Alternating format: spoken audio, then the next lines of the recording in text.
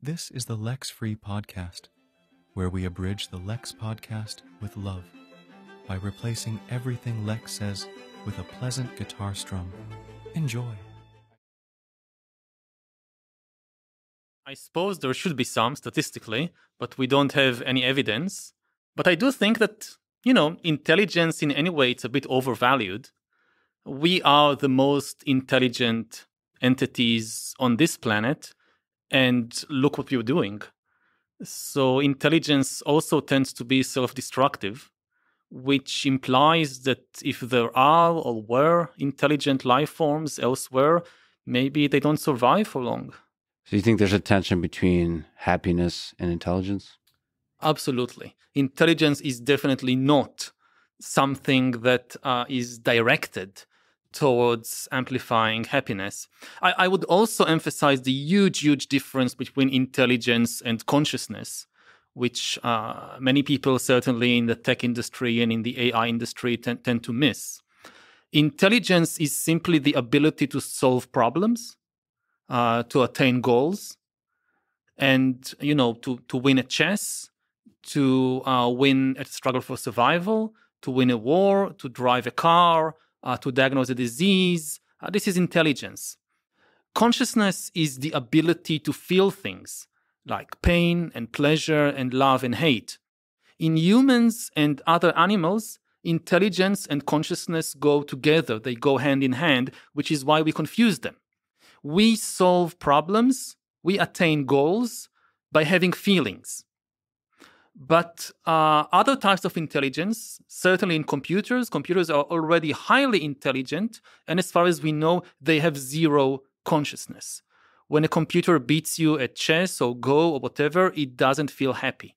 If it loses, it doesn't feel sad. And there could be also other highly intelligent entities out there in the universe that have zero consciousness. And I think that consciousness is far more important and valuable than intelligence.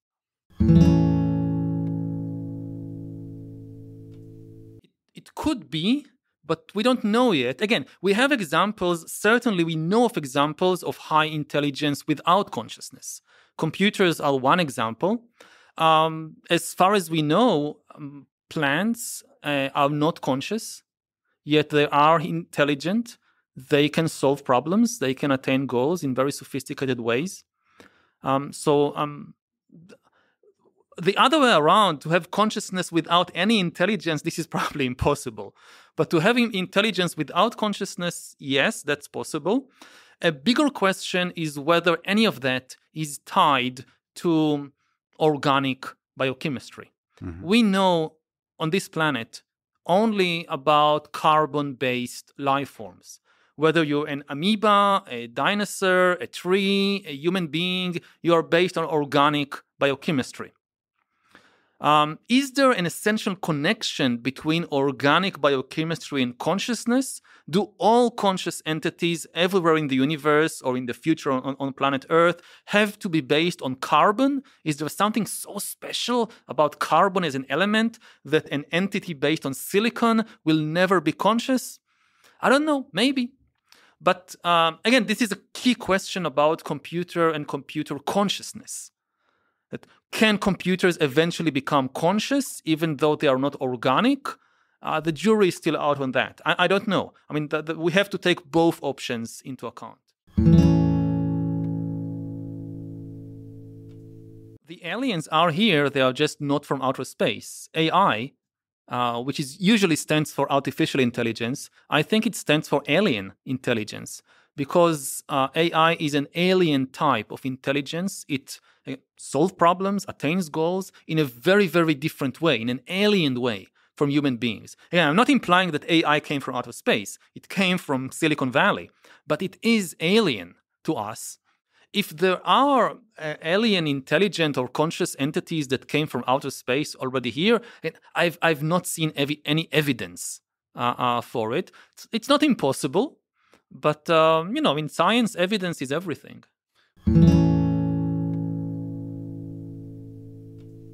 I highly doubt it, but I think consciousness in the end, it's a question of social norms, because we cannot prove consciousness in anybody except ourselves. We know that we are conscious because we are feeling it. We have direct access to our subjective consciousness. We cannot have any proof that any other entity in the world, any other human being, our parents, our best friends, we don't have proof that they are conscious. This has been known for thousands of years. This is Descartes, this is Buddha, this is Plato. We can't have this sort of proof. What we do have is social conventions. It's a social convention that all human beings are conscious. It also applies to animals.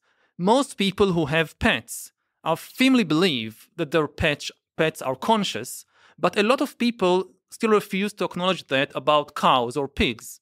Now, pigs are far more intelligent than dogs and cats, according to many measures. Yet when you go to the supermarket and buy a piece of frozen pig meat, you don't think about it as a conscious entity.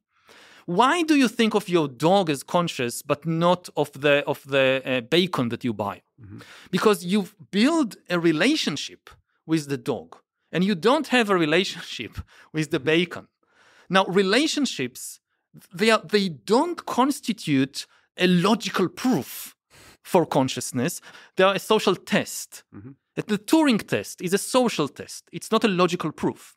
Now, if you establish a mutual relationship with an entity, when you are invested in it emotionally, you're almost compelled to feel that the other side is also conscious. And when it comes again to AI and computers, I don't think that at the present moment computers are conscious, but people are already forming intimate relationships with AIs and are therefore it's almost irresistible. They are compelled to increasingly feel that these are conscious entities. And I think we are quite close to the point when the legal system will have to take this into account. That even though I don't think computers have consciousness, I think we are close to the point the legal system will start treating them as conscious entities because of this social convention.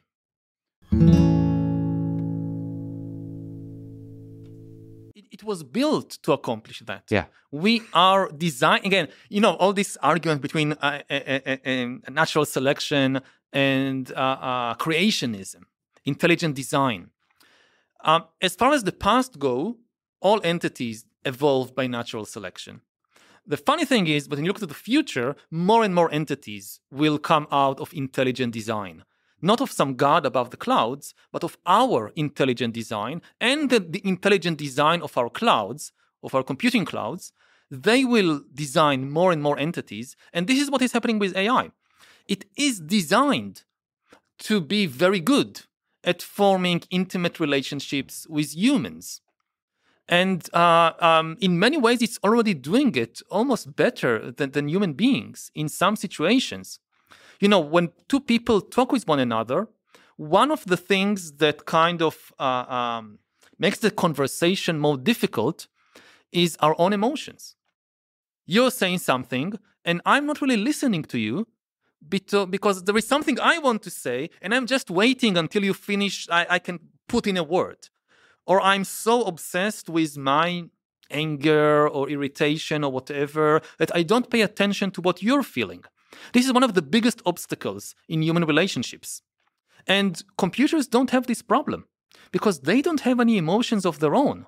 So, when a computer is talking to you, it can focus 100% of its attention is on what you're saying and what you're feeling because it has no feelings of its own.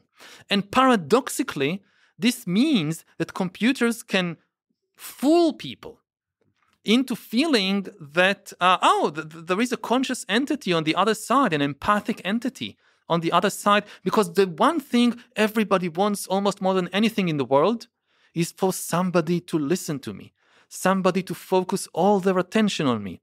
Like I want it for my spouse, for my husband, for my mother, for my friends, for my politicians. Listen to me. Listen to what I feel. And they often don't. And now you have this entity which 100% of its attention is just on what I feel. And this is a huge, huge temptation, and I think also a huge, huge danger.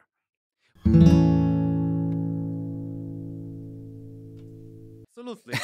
but even that, I mean, the thing is, even that, if social scientists and psychologists establish that, I don't know, 17% inattention is good for a conversation because then you feel challenged, I need to grab this person's attention, you can program the AI to have exactly 17% inattention, not 1% more or less, or it can, by trial and error, discover what is the ideal percentage. Again, you can create, over the last 10 years, we have creating machines for grabbing people's attention.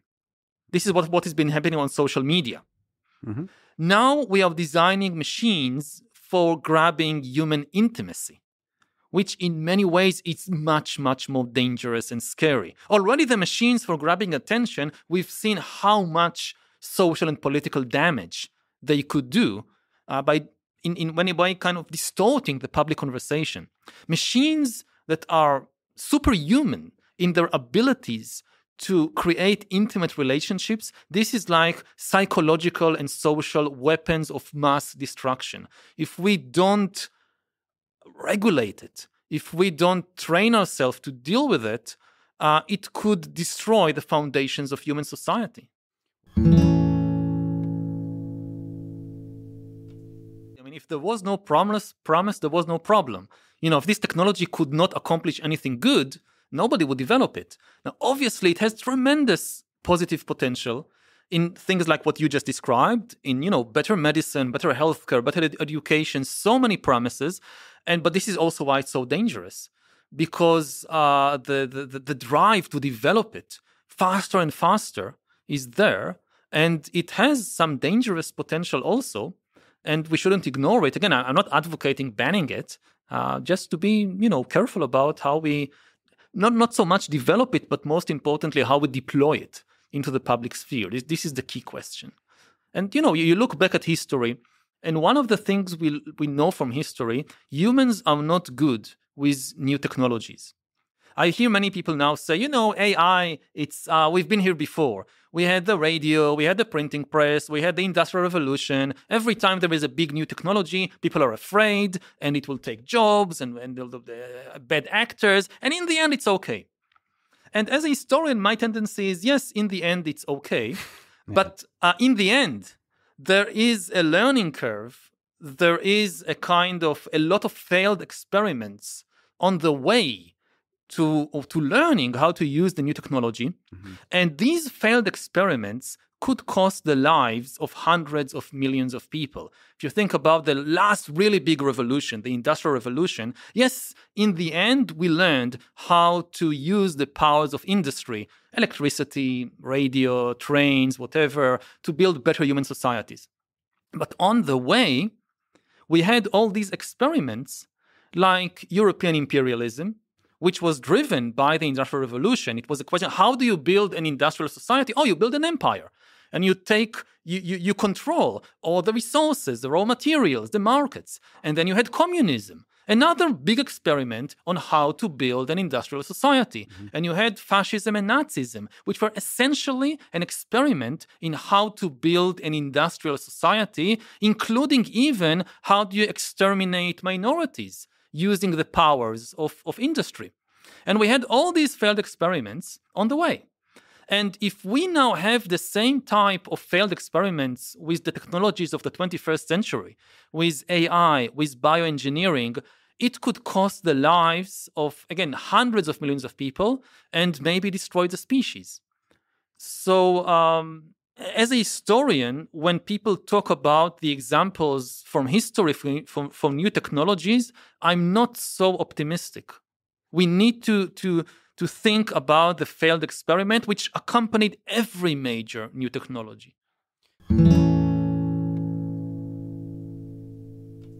Yeah, I think each time it does both things. Each time it does both good things and bad things. And the more powerful the technology, the greater both the positive and the negative outcomes. Now, we are here because we are the descendants of the survivors, of the surviving cultures, the surviving civilizations. Mm-hmm. So when we look back, we say, in the end, everything was okay. Hey, we are here.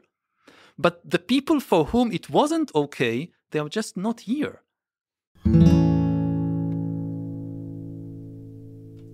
You know, on the individual level, as far as we can tell, we were not superior to them. Neanderthals actually had bigger brains than us. And not just other human species, other animals too. If you compare me personally to an elephant, to a chimpanzee, to a pig, I can do some things better, many other things worse. If you put me alone on some island with a chimpanzee, an elephant, and a pig, I wouldn't bet on me being the best survivor, the one that comes successful. No, I said that I can do some things better than a chimp, but you know, if Elon Musk goes on a boxing match with a chimpanzee, you know, this won't help you. This won't help you against a chimpanzee. Good point. And similarly, if you want to climb a tree, if you want to do so many things, my bets will be on the chimp, not on Elon. Fair enough. So, I mean, you have advantages on both sides. And what really made us successful, what made us the rulers of the planet and not the chimps and not the Neanderthals, is not any individual ability, but our collective ability, our ability to cooperate flexibly in very large numbers. Chimpanzees know how to cooperate, say, 50 chimpanzees, 100 chimpanzees. As far as we can tell from archaeological evidence, this was also the case with Neanderthals. Homo sapiens, about 70,000 years ago, gained an amazing ability to cooperate basically in unlimited numbers. You start seeing the formation of large networks, political, commercial, religious, items being traded over thousands of kilometers, ideas being spread, artistic fashions. And this is our secret of success. Chimpanzees, Neanderthals can cooperate, say, 100. Now the global trade network has 8 billion people. Like what we eat, what we wear, it comes from the other side of the world. Countries like China, like India, they have 1.4 billion people.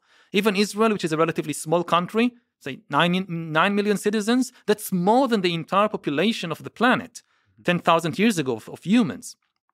So we can build these huge networks of cooperation, and everything we've accomplished as a species, from building the pyramids to flying to the moon, it's based on that. And then you ask, okay, so what makes it possible for millions of people who don't know each other to cooperate in a way that Neanderthals or chimpanzees couldn't? And at least my answer is stories, is fiction. It's the imagination. If you examine any large-scale human cooperation, you always find fiction as its basis.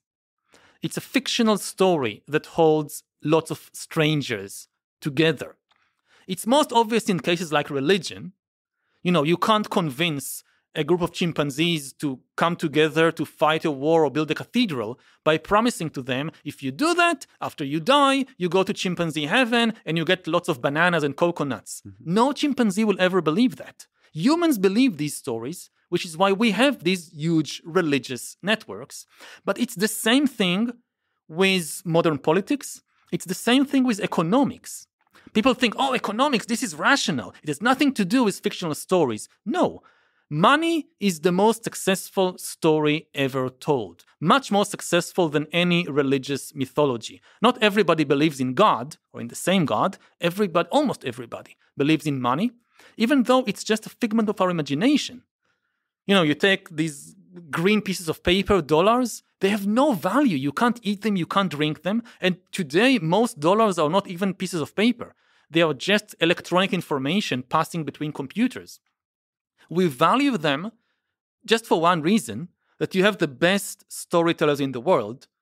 The bankers, the finance ministers, all these people, they are the best storytellers ever. And they tell us a story that this green little piece of paper or this bit of information, it is worth a banana. And as long as everybody believes it, it works.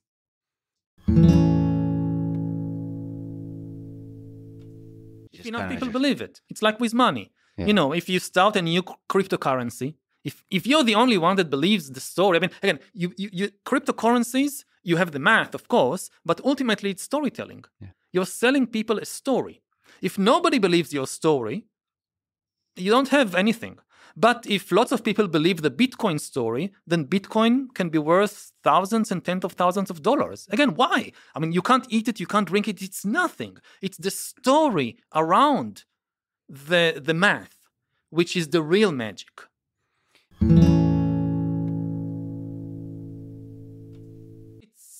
It's an interesting idea. There are two opposite things to say about it. On the one hand, yes, absolutely. If you look long-term in history, it's all the people die. It's the stories that compete and survive and spread. And stories often spread by making people willing to sacrifice sometimes their lives for the story.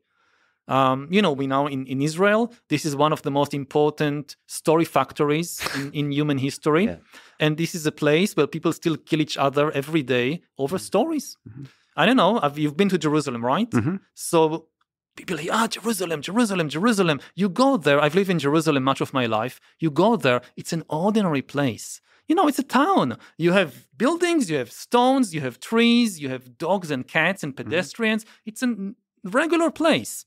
But then you have the stories about the place. Oh, this is the place where God revealed himself. This is the place where Jesus was. This is the place where Muhammad was. And it's the stories that people fight over. Nobody is fighting over the stones. People are fighting about the stories about the stones. And the stories, if a story can get millions of people to fight for it, it not only survives, it spreads, it can take over the world. The other side of the coin is that the stories are not really alive because they don't feel anything. This goes back to the question of consciousness, which I think is the most important thing. That the ultimate reality is consciousness, is the ability to feel things.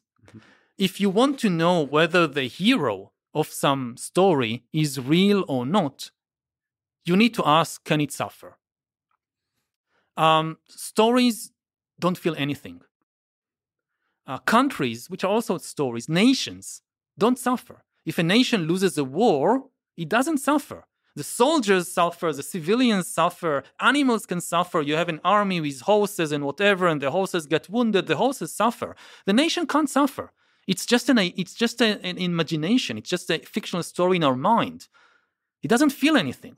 Similarly, when a bank goes bankrupt, or a company goes bankrupt, or when a currency loses its value, like Bitcoin is worth now 0, crashed, or the dollar is worth 0, it crashed. The dollar doesn't feel anything. It's the people holding the dollars who might be now very miserable. So we have this complex situation when history is largely driven by stories, but stories are not the ultimate reality. The ultimate reality is feelings of humans, of animals, and the tragedy of history is that very often we get the order wrong. Stories are not bad. Stories are tools. They are good when we use them in order to alleviate suffering. But very often we forget it. We, instead of using the stories for our purposes, we allow the stories to use us for their purposes. And then you start entire wars because of a story. You inflict millions, suffering on millions of people just for the sake of a story. And that's the tragedy of human history.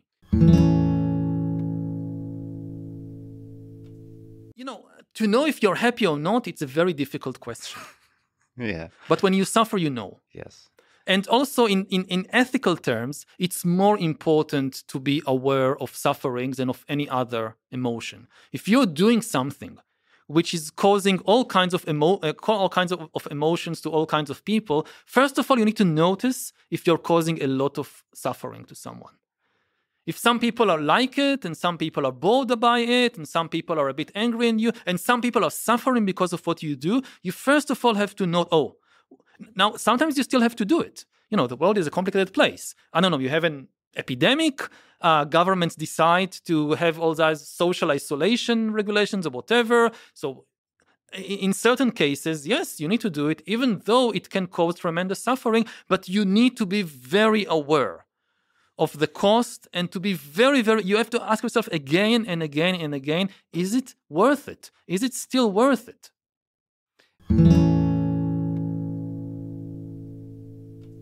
This is the most important thing to ask about AI. Can it suffer? Because if AI can suffer, then it is an ethical subject, and it needs protection, it needs rights, just like humans and animals. That's part of the danger, that it basically hacks our operating system, and it uses some of our best qualities against us. It's very, very good that humans are attuned to suffering, and that we don't want to cause suffering, that we have compassion. That's one of the most wonderful things about humans. And if we now create AIs which use this to manipulate us, this is a terrible thing. Yes, I think, again, we have to be very careful about it. And if it emerges spontaneously, we need to be careful. Again, we can't rule out the possibility that AI will develop consciousness. We don't know enough about consciousness to be sure. So if it develops spontaneously, we need to be be very careful about how we understand it. But if people intentionally design an AI that they know, they assume it has no consciousness, but in order to manipulate people, they use, again, this human strength, this human, the noble part of our nature against us, this should be forbidden. And similarly, on a more general level, that it should be forbidden for an AI to pretend to be a human being. That it's okay, there are so many things we can use AIs as teachers, as doctors, and so forth, and it's good as long as we know that we are interacting with an AI. We should, the same way we ban fake money, we should ban fake humans. It's not just banning deep fakes of specific individuals. It's also banning deep fake of generic humans. Which is already happening to some extent on social media. Like if you have lots of bots retweeting something, then you have the impression, lots of people are interested in that. That's important. And this is basically the bots pretending to be humans. Because if you see a tweet which says 500 people retweeted it, or you see a tweet and it says 500 bots retweeted it, I don't care what the bots retweeted, but if it's humans, okay, that's interesting. So we need to be very careful that bots can't do that. They are doing it at present, and it should be banned. Now, some people say, yes, but freedom of expression. No, bots don't have freedom of expression. There is no cost in terms of freedom of expression when you ban bots. So again, in some situations, yes, AIs should interact with us, but it should be very clear. This is an AI talking to you, or this is an AI retweeting this story. It is not a human being making a conscious decision. I'm not saying social media that they shouldn't have a voice, they shouldn't talk with us. I'm just saying when they talk with us, it should be clear that they are AI. That's it. You can have your voice as an AI. Again, I have some medical problem. I want to get advice from an AI doctor. That's fine, as long as I know that I'm talking with an AI. What should be banned is AI pretending to be a human being. This is something that will erode trust, and without trust, society collapses. This is something that especially will endanger democracies, because democracies are built on, democracy is a conversation, basically. And it's a conversation between people. If you now flood the public sphere with millions and potentially billions of AI agents that can hold conversations, they never sleep, they never eat, They don't have emotions of their own. They can get to know you and tailor their words specifically for you and your life story. They are becoming better than us at creating stories and ideas and so forth. If you flood the public sphere with that, this will ruin the conversation between people. It will ruin the trust between people. You will no longer be able to have a democracy in this situation. You can have other types of regimes, but no democracy.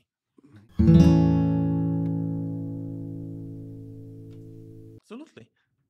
What is truth? When somebody is exactly? suffering, that's true. I mean, this is why one of the things when you talk about suffering as a kind of ultimate reality, when somebody suffers, that is truth. Now, somebody can suffer because of a fictional story. Mm-hmm. Like somebody tells people that God said you must go on this crusade and kill these heretics. And this is a completely fictional story. And people believe it, and they start a war, and they destroy cities and kill people. The people that suffer because of that, and even the crusaders themselves that also suffer the consequences of what they do, the suffering is true, even though it is caused by a fictional story. Similarly, when people agree on certain rules, the rules could come out of our imagination. Now, we can be truthful about it and say these rules, they didn't come from heaven, they came from our imagination. We look at sports. So you have rules for the game of football, soccer. Mm-hmm. They were invented by people. Nobody, at least very few people, claim that the rules of football came down from heaven. Yes. We invented them. And this is truthful.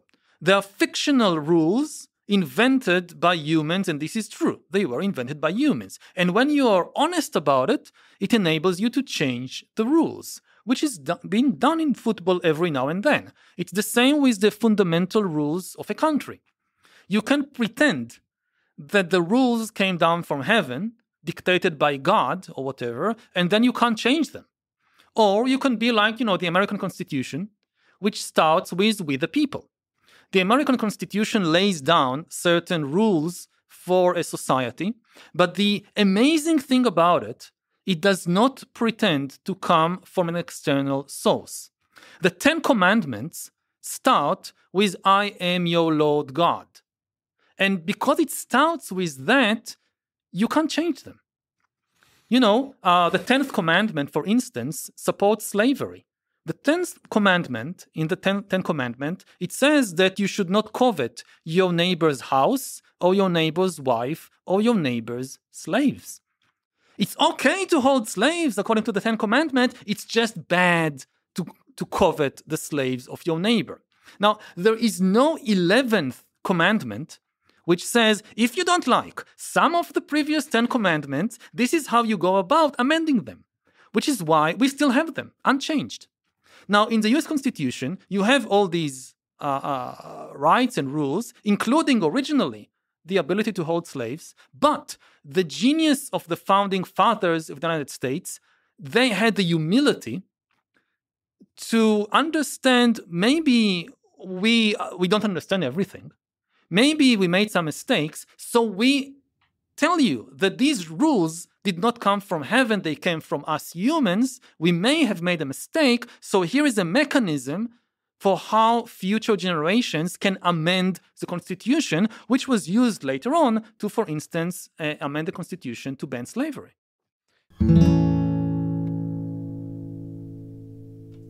First of all, ideas are an independent force in history. Marxists tend to deny that. Marxists think that all history is just a play of material interests. Mm-hmm. And ideas, stories, they are just a smokescreen to hide the underlying interests. My thoughts are to some extent the opposite. We have some biological objective interests that all humans share, like we need to eat, we need to drink, we need to breathe. But most conflicts in history are not about that. The interests which really drive most conflicts in history don't come from biology. They come from religions and ideologies and stories. So it's not that stories are a smokescreen to hide the real interests. The stories create the interests in the first place. The stories define who are the competing groups. Nations, religions, cultures, they are not biological entities. They are not like species, like gorillas and chimpanzees. No. Israelis and Palestinians, or Germans and French, or Chinese and Americans, they have no essential biological difference between them. The difference is cultural. It comes from stories. There are people that believe in different stories. The stories create the identity. The stories create the interests. Israelis and Palestinians are fighting over Jerusalem not because of any material interest. There are no oil fields under Jerusalem. And even oil, you need it to realize some cultural fantasy. It doesn't really come from biology. So the stories are independent forces. Now, why do people believe one story and not another? That's history. There is no materialistic law. People will always believe this. No. History is full of accidents. How did Christianity become the most successful religion in the world? We can't explain it. So why this story about Jesus of Nazareth and not, the Roman Empire in the 3rd century CE was a bit like, California today. Like so many sects and subsects and gurus and religions, like everybody has their own thing. Yeah. And you have, thousands of different stories competing. Why did Christianity come up on top? As a historian, I don't have a kind of clear answer. You can read the sources and you see how it happened. Oh, this happened, and then this happened, and then Constantine adopted it, and then this, and then this. But why? I don't think anybody has an answer to that. If you rewind the movie of history and press play, and you rewind and press play 100 times, I think Christianity would take over the Roman Empire in the world maybe twice out of 100 times. It was such an unlikely thing to happen. And it's the same with Islam. It's the same, with the communist takeover of Russia.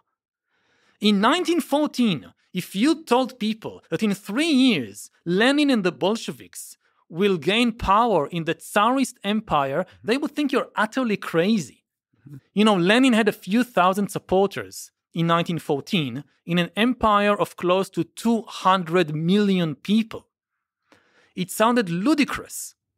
Now, we know the chain of events, the First World War, the February Revolution, and so forth, that led to the communist takeover, but it was such an unlikely event. And it happened. And history often takes, there is a highway and there is a kind of sideway, and history takes the sideways many, many times. Maybe it's an interplay because you have the kind of structural forces that, you look at the geography of the planet and you look at shipping technology in the late 15th century in Europe and the Mediterranean, and it's almost inevitable that pretty quickly somebody will discover America. Somebody from the old world will get to the new world. So this was not a kind of, if it wasn't Columbus, then it would have been 5 years later somebody else. But the key thing about history is that these small differences make a huge, huge difference. If it wasn't Columbus, if it was 5 years later somebody from England, then maybe all of Latin America today would be speaking English and not Spanish. If it was somebody from the Ottoman Empire, it's completely different world history. If you have, the Ottoman Empire at that time was also shaping up to be a major maritime empire. If you have America being reached by Muslim navigators before Christian navigators from Europe, you have a completely different world history. It's the same with the computer. Given the economic incentives and the science and technology of the time, then the rise of the personal computer was probably inevitable sometime in the late 20th century. But the where and when is crucial. the fact that it was California in the 1970s and not, say, I don't know, Japan in the 1980s or China in the 1990s, this made a huge, huge difference. So you have this interplay between the structural forces, which are beyond the control of any single charismatic leader. But then the small changes, they can have a big effect. And I think, for instance, about the war in Ukraine. There was a moment, now it's a struggle between nations.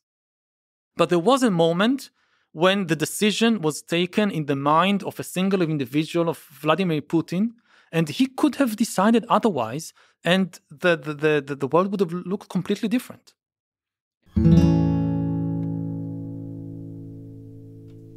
Again, I can't tell you the why. I can tell you the how. I don't think it was inevitable. I think that if a few things were different, there would have been no Third Reich. There would have been no Nazism, no Holocaust. Again, this is the tragedy. If it would have been inevitable, then, what can you do? This is the laws of history or the laws of physics. But the tragedy is, no, it was decisions by humans that led to that direction.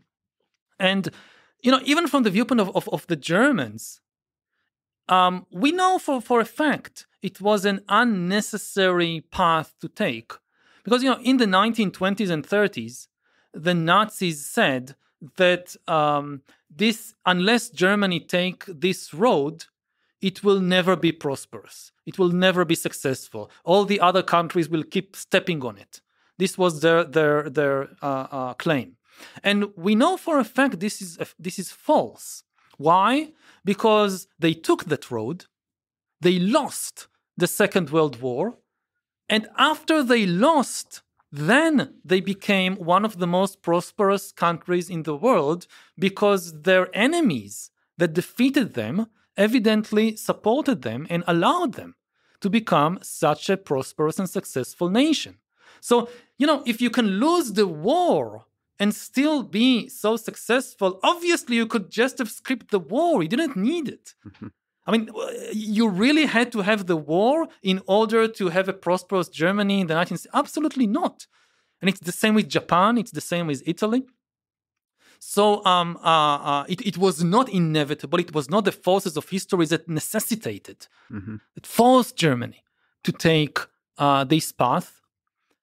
I think part of it is part of the appeal of again, Hitler was a very, very skillful storyteller. He sold people a story. The fact that he was nobody made it even more effective because people at that time, after the defeat of the First World War, after the repeated economic crisis of the 1920s in Germany, people felt betrayed by all the established elites, by all the established institutions, all these professors and politicians and industrialists and military, all the big people, they led us to a disastrous war. They led us to humiliation. So we don't want any of them. And then you have this nobody, a corporal, with no money, with no education, with no titles, with nothing. And he tells people, I'm one of you. And this was one reason why he was so popular. And then the story he told, when you look at stories, at the competition between different stories and between stories, fiction, and the truth has two big problems. The truth tends to be complicated, and the truth tends to be painful. The real story of, let's talk about nations. The real story of every nation is complicated, and it contains some painful episodes. We are not always good. We sometimes do bad things. Now, if you go to people and you tell them a complicated and painful story, many of them don't want to listen. The advantage of fiction is that it can be made as simple and as painless or attractive as you want it to be because it's fiction. And then what you see is that politicians like Hitler, they create a very simple story. We are the heroes. We always do good things. Everybody is against us. Everybody is trying to trample us. And this is very attractive. One of the things people don't understand about Nazism and fascism we teach in schools about fascism and Nazism as this ultimate evil, the ultimate monster in human history. And at some level, this is wrong, because it makes people, it actually exposes us. Why? Because people hear, oh, fascism is this monster. And then when you hear the actual fascist story, what fascists tell you is always very beautiful and attractive. Fascists are people who come and tell you, you are wonderful. You belong to the most wonderful group of people in the world. You are beautiful. You are ethical. Everything you do is good. You have never done anything wrong.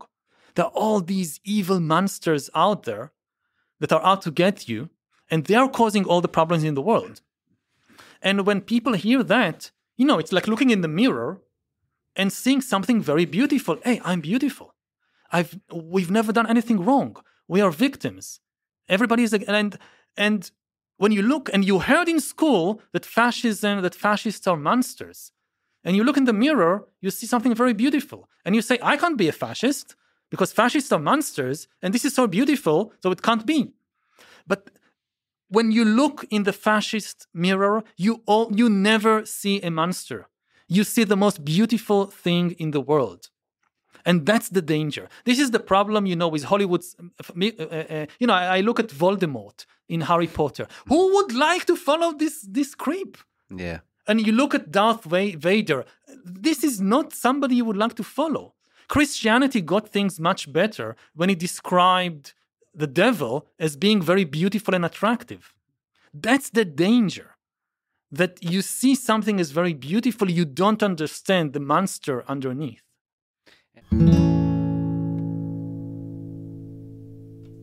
Communism is the same. Also, you look in the communist mirror, you're the most ethical, wonderful person ever. It's very difficult to see Stalin underneath it. And humanism basically is, the focus is on humans. That they are the most important thing in the world. They move history. But then there is a big question, what are humans? What is humanity? Now, liberals, they place at the center of the story individual humans, and they don't see history as a kind of necessary collision between big forces. They place the individual at the center. If you want to know, there is a bad, especially in the US today, liberal is taken as the opposite of conservative. But it's to test whether you're liberal, you need to answer just 3 questions. Very simple. Do you think people should have the right to choose their own government, or the government should be imposed by some outside force? Do you think people should have the right to the liberty to choose their own profession, or either born into some caste that predetermines what they do? And do you think people should have the liberty to choose their own spouse and their own way of personal life, instead of being told by elders or parents who to marry and how to live? Now, if you answered yes to all 3 questions, people should have the liberty to choose their government, their profession, their personal lives, their spouse, then you're a liberal. And most conservatives are also liberal. Now, communists and fascists, they answer differently. For them, history is not... Yes, history is about humans. Humans are the big heroes of history, but not individual humans and their liberties. Fascists imagine history as a clash between races or nations. The nation is at the center. They say the supreme good is the good of the nation. You should have 100% loyalty only to the nation. Liberals say, yes, you should be loyal to the nation, but it's not the only thing. There are other things in the world. There are human rights. There is truth. There is beauty. Many times, yes, you should prefer the interests of your nation over other things, but not always. If your nation tells you to murder millions of innocent people, you don't do that, even though the nation tells you to do it. To lie for the national interest, in extreme situations maybe, But in many cases, your loyalty should be to the truth, even if it makes your nation looks a bit not in the best light. The same with beauty. How does a fascist determine whether a movie is a good movie? Very simple. If it serves the interest of the nation, this is a good movie. If it's against the interest of the nation, this is a bad movie. End of story. Liberalism says no. There is aesthetic values in the world.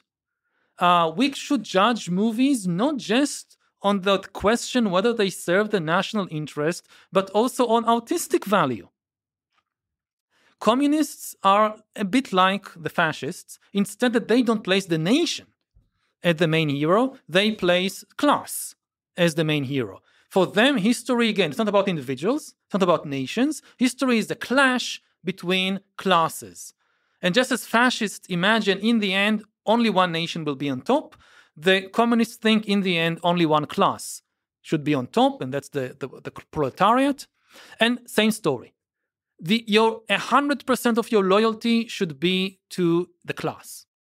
And like if there is a clash, say, between class and family, class wins. Like in the Soviet Union, the party told children, if you hear your parents say something bad about Stalin, you have to report them. And there are many cases when children reported their parents and their parents were sent to the gulag. Your loyalty is to the party, which leads the proletariat to victory in the historical struggle.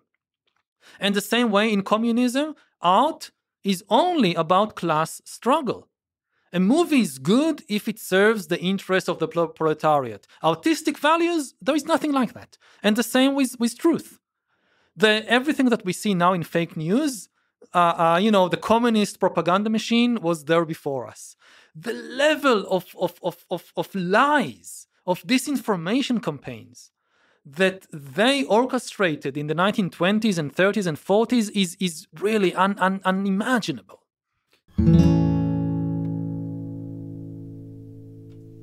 And sacrifice of hundreds of millions of people, disregard, again, for human suffering. In order for our nation to win, in order for our class to win, we need to kill those millions. That was in ethics, aesthetics, truth. They don't matter. The only thing that matter is the victory of the state or the victory of the class. And and liberalism was the antithesis to that. It says no. Not only it has a much more complicated view of the world. And both communism and fascism, they had a very simple view of the world.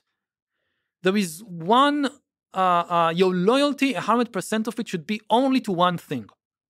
Now, liberalism has a much more complex view of the world. It says, yes, there are nations, they are important. Yes, there are classes, they are important, but they are not the only thing. There are also families. There are also individuals. There are also animals. And your loyalty should be divided between all of them. Sometimes you prefer this, sometimes you prefer that. That's complicated. But life is complicated. Yes, they believe in infallibility. Yeah. They are in this sense, they are very close to being religions. In Nazism, Hitler was considered infallible. And therefore, you don't need any checks and balances on his power. Why do you need to balance an infallible genius? Mm-hmm. And it's the same with the Soviet Union. With Stalin and more generally with the Communist Party, the party can never make a mistake. And therefore, you don't need independent courts, independent media, opposition parties, things like that, because the party is never wrong. You concentrate the same way 100% of loyalty should be to the party, 100% of power should be in the hands of the party. The whole idea of liberal democracy is embracing fallibility. Everybody is fallible. All people or leaders or political parties or institutions. This is why we need checks and balances, and we need many of them. If you have just one, then this particular check itself could make terrible mistakes. So you need, you need a press, you need the media to serve as a check to the government. You don't have just one newspaper. or one TV station. You need many so that they can balance each other. And the media is not enough. So you have independent courts. You have free academic institutions. You have NGOs. You have a lot of checks and balances.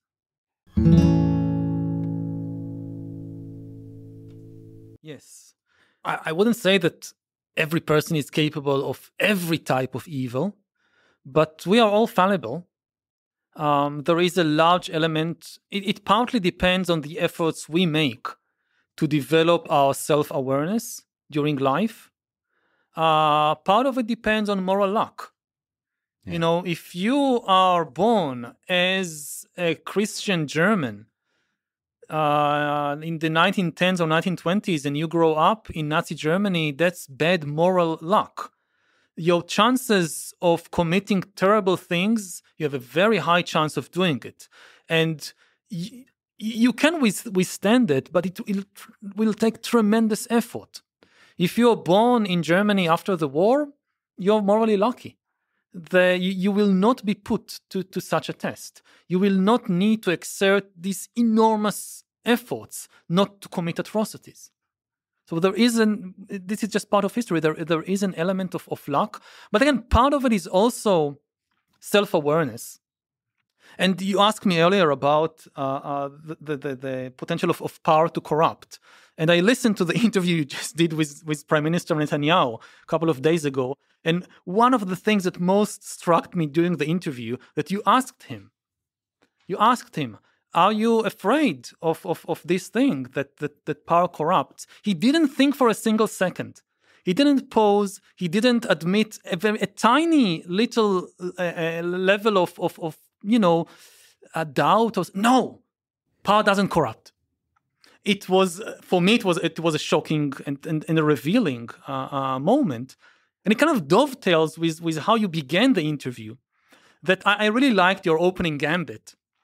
That kind of, no, really, you kind of told him, lots of people in the world are angry with you. Some people hate you. They dislike you. What do you want to tell them, to say to them? And you gave him this kind of platform. And I was very excited. What will he say? And he just denied it. He basically denied it. He had to cut short the interview from 3 hours to 1 hour because you had hundreds of thousands of Israelis in the streets demonstrating against him. And he goes and says, no, everybody likes me. What are you talking about?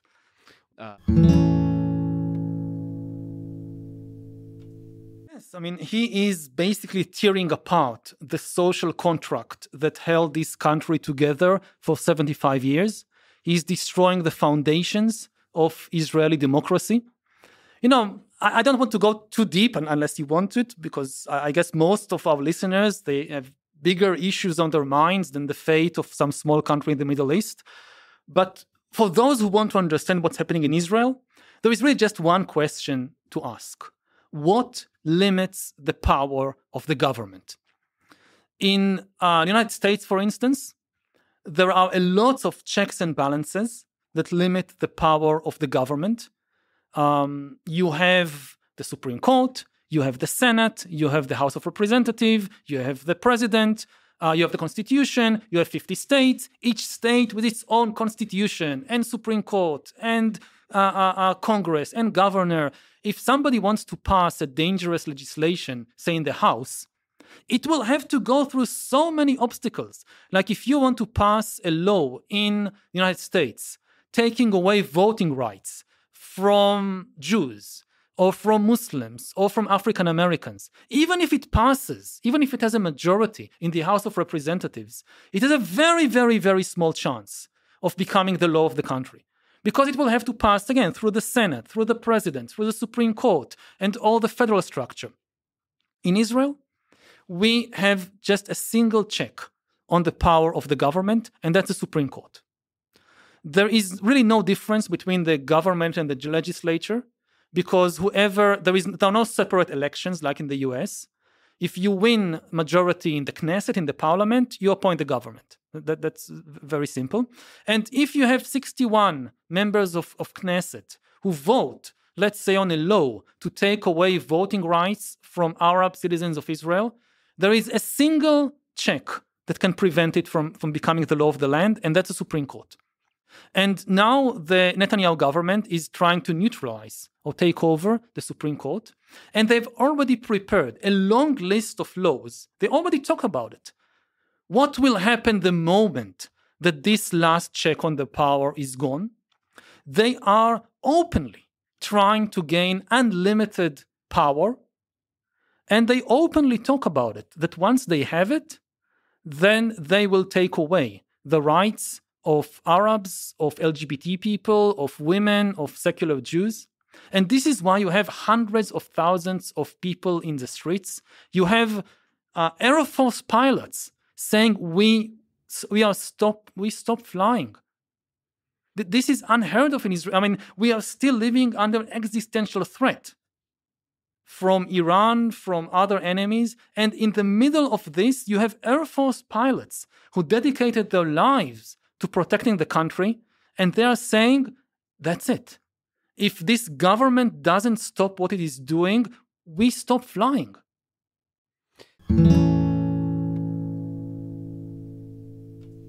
I hope so very much. I'm going to many of these protests. I hope they will have an effect. If we fail, this is the end of Israeli democracy, probably. This will have repercussions far beyond the borders of Israel. Israel is a nuclear power. Israel has one of the most advanced cyber capabilities in the world, able to strike basically anywhere in the world. If this country becomes a fundamentalist and militarist dictatorship, it can set fire to the entire Middle East. It can again have destabilizing effects far beyond the borders of Israel. So you think without the check on power, it's possible that the Netanyahu government holds on to power? Nobody tries to gain unlimited power just for nothing. I mean, you have so many problems in Israel. Again, Netanyahu talks so much about Iran and the Palestinians and Hezbollah. We have an economic crisis.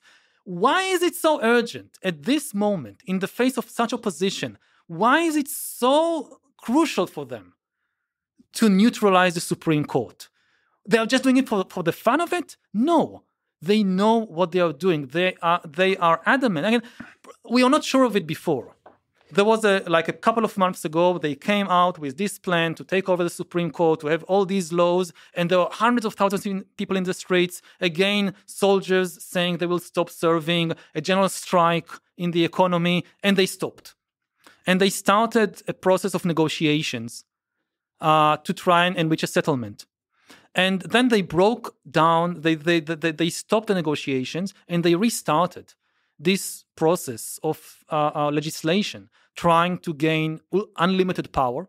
So any doubt we had before, okay, maybe they changed their purposes. No, it's now very clear. They are 100% focused on gaining absolute power.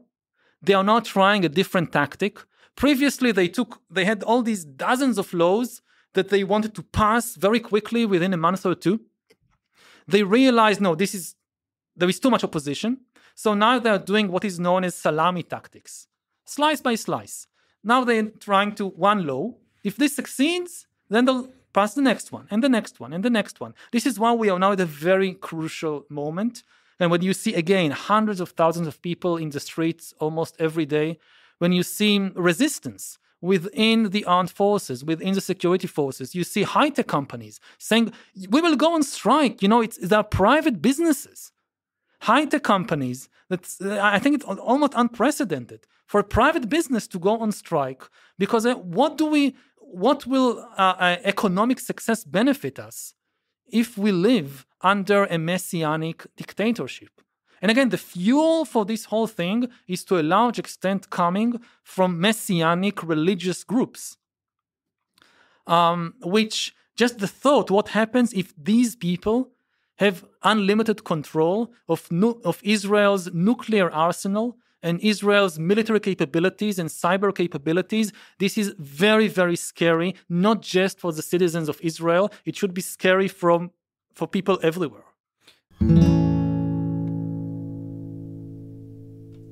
It is already becoming a religious war. I mean, the conflict with the Palestinians was for many years a national conflict in essence. Over the last few years, maybe a decade or two, it is morphing into a religious conflict, which is again a very worrying development. When nations are in conflict, you can reach some compromise. Okay, you have this bit of land, we have this bit of land. But when it becomes a religious conflict between fundamentalists, between messianic people, compromise becomes much more difficult because you don't compromise on eternity. You don't compromise on God. And this is where we are heading right now.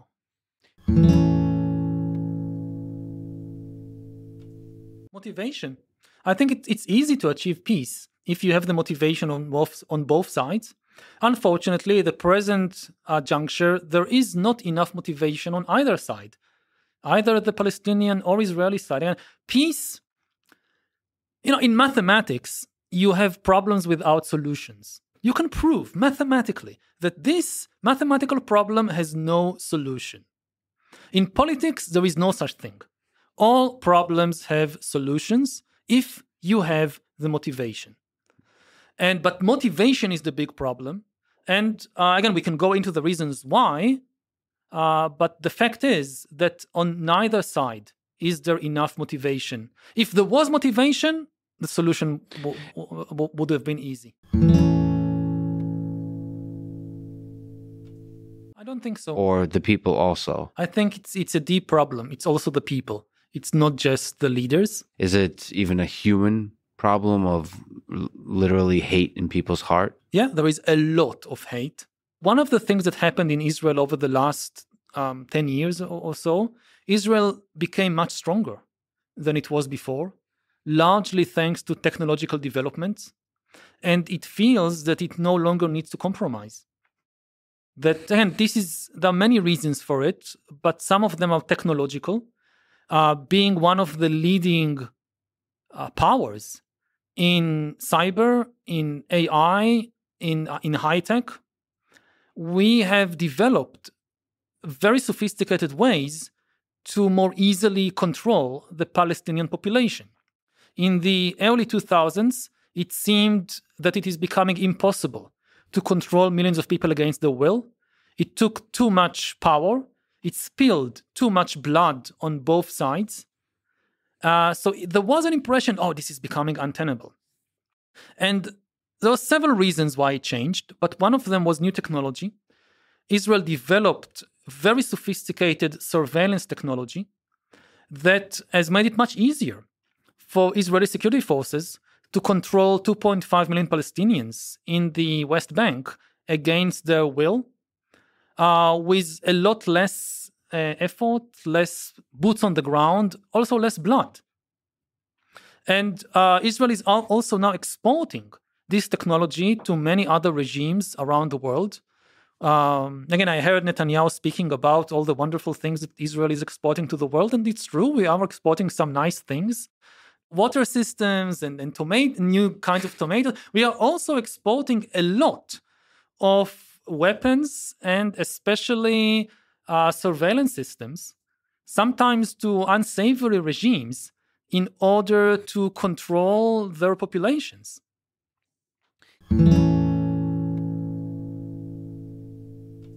Yes, for many years, the kind of leading solution to the Israeli-Palestinian conflict is the two-state solution. Can you describe what that means, by the way? Yes, two states. Between the Jordan River and the Mediterranean, we'll have two states, Israel as a predominantly Jewish state and Palestine as a predominantly Palestinian state.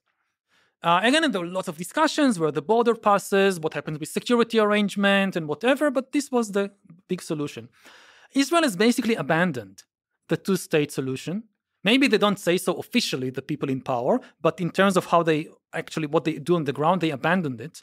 Now they are effectively promoting the three-class solution, which means there is just one country and one government and one power between the Mediterranean and the Jordan River, but you have three classes of people living there. You have Jews who enjoy full rights, all the rights. You have some Arabs who are Israeli citizens and have some rights, And then you have the other Arabs, the third class, who have basically no civil rights and limited human rights. And that's, again, nobody would openly speak about it, but effectively, this is the reality on the ground already.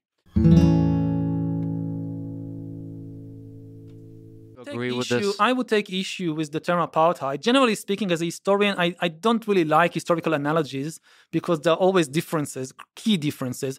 The biggest difference between the situation here and the situation in South Africa in the time of the apartheid is that the black South Africans did not deny the existence of South Africa and did not call for the destruction of South Africa. They had a very simple goal. They had a very simple demand. We want to be equal citizens of this country. That's it. And the apartheid regime was, no, you can't be equal citizens.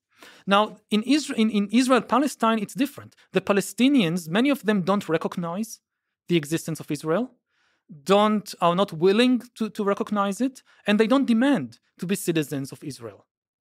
They demand, some of them, to destroy it and replace it with a Palestinian state. Some of them demand a separate state. But, if the Palestinians would adopt the same policy as the black South Africans, if you have the Palestinians coming and saying, okay, forget about it. We don't want to destroy Israel. We don't know a Palestinian country. We have a very simple request, very simple demand. Give us our full rights. We also want to vote to the Knesset. We also want to get the full protection of the law. That's it. That's our only demand. Israel will be in deep, deep trouble at that moment. But we are not there.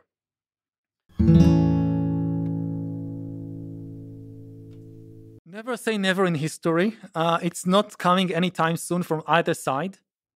When you look at the long term of history, one of the curious things you see, and that's what makes us different human groups from animal species. Gorillas and chimpanzees, they are separate species. They can never merge. Cats and dogs will never merge. But different national and religious groups in history, even when they hate each other, surprisingly, they sometimes end by merging. If you look at Germany, for instance, so for centuries, you had Prussians and Bavarians and Saxons who fought each other ferociously and hated each other. And they are sometimes also of different religions, Catholics, Protestants. The worst war in European history, according to some measures, was not the Second World War or the First World War. It was the 30 Years' War, waged largely on German soil between Germans, Protestants, and Catholics. But eventually, they united to form a single country. You saw the same thing, in Britain.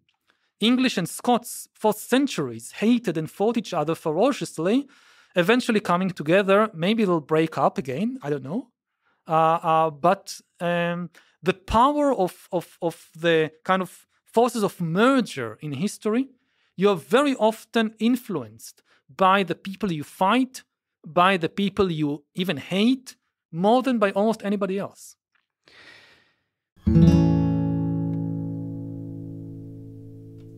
This can be achieved any moment. It's motivation. In this case, it's just one person.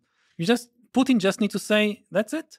The Ukrainians, they don't demand anything from Russia. Just go home.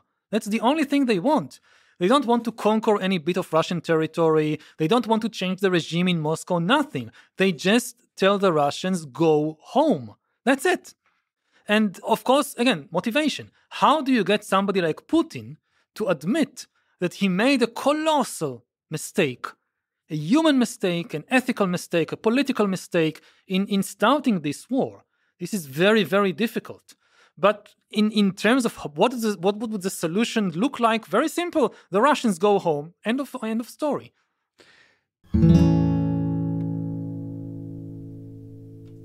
That's true. I believe in the power of conversation. The big question to ask is where.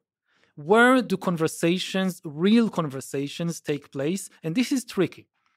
One of the interesting things to ask about any conflict, about any political system, is where do the real conversations take place? Mm-hmm. And very often they don't take place in the places you think that they are. But think about American politics. When the country was founded in the late 18th century, people understood holding conversation between leaders is very important for the functioning of democracy. We'll create a place for that. That's called Congress. This is where leaders are supposed to meet and talk about the main issues of the day. Maybe there was a time, sometime in the past, when this actually happened. When you had two factions holding different ideas about foreign policy or economic policy, and they met in Congress, and somebody would come and give a speech, and the people on the other side would say, hey, that's interesting. I haven't thought about it. Yes, maybe we can agree on that. This is no longer happening in Congress. I don't think there is any speech in Congress that causes anybody on the other side to change their opinion about anything. So this is no longer a place where real conversations take place. The big question about American democracy is there a place where real conversations which actually change people's minds still take place? If not, then this democracy is dying also. Democracy without conversation cannot exist for long. And it's the same question you should ask also about dictatorial regimes. Like you think about Russia or China. So China has the Great Hall of the People. Well, the representatives, the supposed representative of the people meet every now and then, but no real conversation takes place there. A key question to ask about the Chinese system is, behind closed doors, let's say in a Politburo meeting, do people have a real conversation? If Xi Jinping says one thing and some other big shot thinks differently, will they have the courage, the ability, the backbone to say, with all due respect, I think differently, and there is a real conversation? Or not? I don't know the answer. But this is a key question. This is the difference, between an authoritarian regime can still have different voices within it. Mm-hmm. But at a certain point, you have a personality cult. Nobody dares say anything against the leader. And when it comes again to Ukraine and Russia, I don't think that if you somehow manage to get Putin and Zelensky to the same room, when everybody knows that they are there and they'll have a moment of empathy or human connection, and they'll have I don't think it can happen like that. I do hope that there are other spaces where somebody like Putin can still have a real human conversation. I don't know if this is the case. I hope so. It is possible. I would say more generally about conversations is it goes back a little to what I said earlier about the Marxist view of history. One of the problematic things I see today in many academic circles is that people focus too much on power. They think that the whole of history or the whole of politics is just a power structure. It's just struggle about power. Now, if you think that the whole of history and the whole of politics is only power, then there is no room for conversation. Because if what you have is a struggle between different powerful interests, there is no point talking. The only thing that changes it is fighting. My view is that no, it's not all about power structures. It's not all about power dynamics. Underneath the power structure, there are stories in human minds. And this is great news. If it's true, this is good news, because unlike power that can only be changed through fighting, stories can sometimes, it's not easy, but sometimes stories can be changed through talking. And that's the hope. I think, in everything from couple therapy to nation therapy, if you think it's power therapy, it's all about power, there is no place for a conversation. But if, to some extent, it's the stories in people's minds, if you can enable one person to see the story in the mind of another person, and more importantly, if you can have some kind of critical distance from the story in your own mind, then maybe you can change it a little. And then you don't need to fight. you can actually find a better story that you can both agree to. It sometimes happens in history. Again, French and Germans fought for generations and generations. Now they live in peace, not because, they found a new planet they can share between France and Germany, so now everybody has enough territory. No, they actually have less territory than previously because they lost all their overseas empires. But they managed to find a story, the European story, that both Germans and French people are happy with. So they live in peace.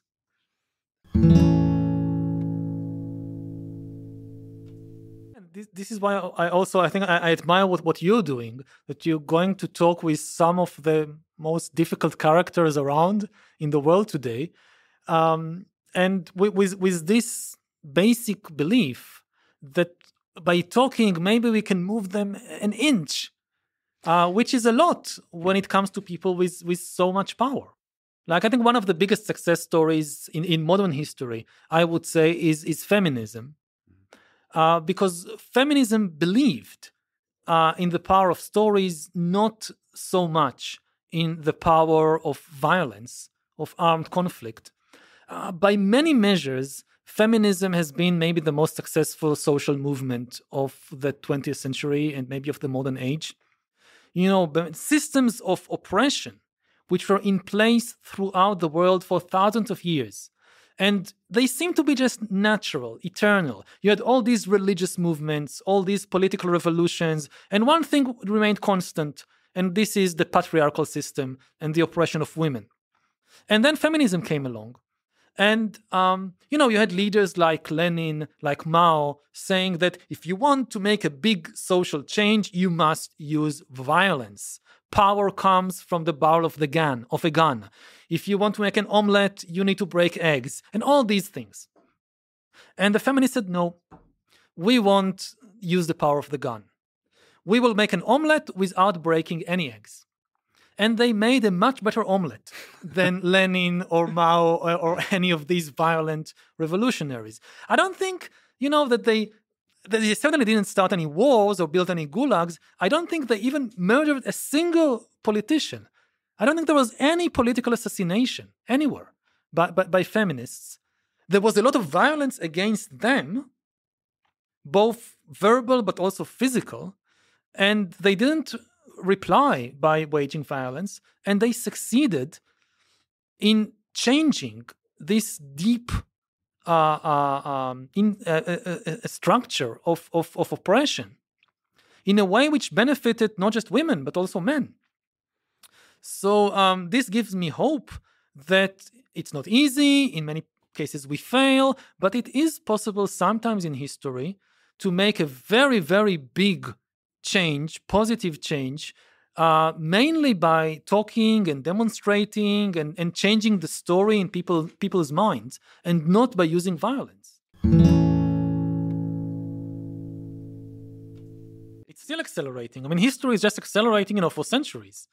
And the 20th century, we squeezed into it things that previously took thousands of years. And now, we are squeezing it into decades. And you very well could be one of the last human historians to have ever lived.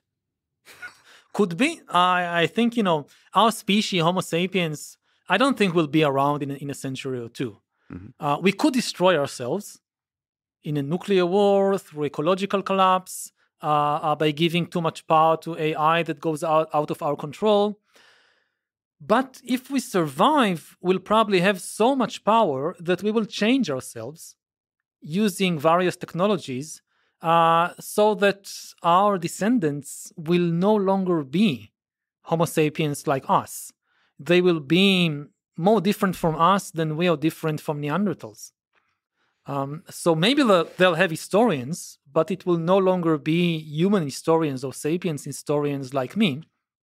I think it's an extremely dangerous development, and the chances that this will go wrong, that people will use the new technologies trying to upgrade humans, but actually downgrading them, this is a very, very big danger.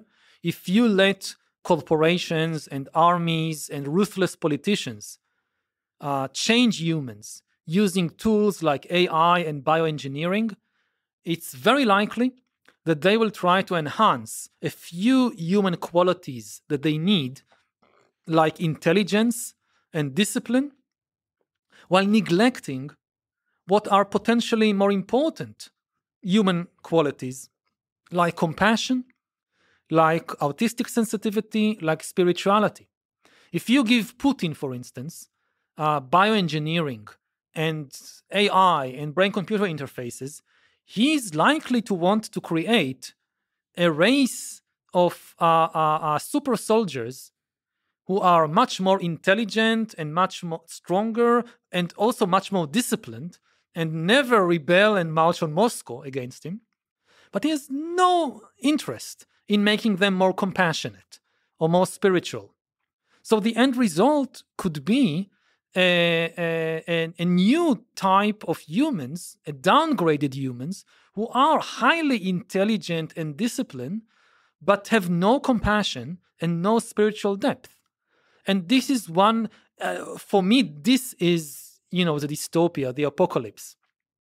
That when people talk about the new technologies and they have this scenario of, the Terminator, robots running in the street shooting people, this is not what worries me. I think we can avoid that.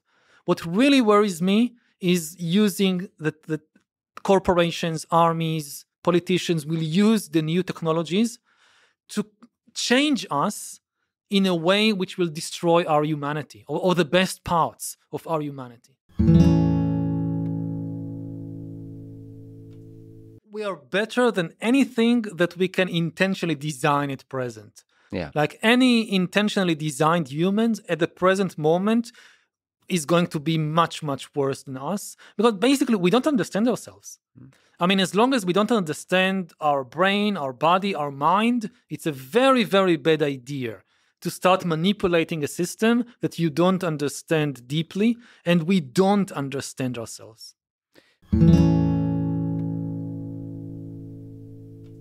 Well, the global cabal theory, it has many variations, but basically there is a small group of people, a small cabal, that secretly controls everything that is happening in the world.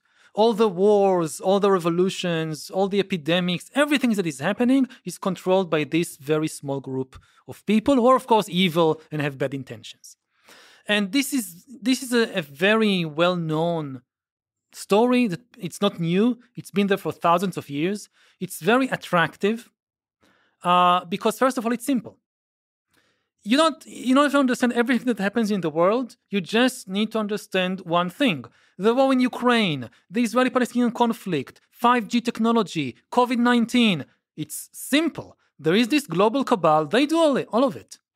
And also, it enables you to shift all the responsibility to all the bad things that are happening in the world to this small cabal. It's the Jews. It's the Freemasons. It's not us. And also it creates this fantasy, utopian fantasy.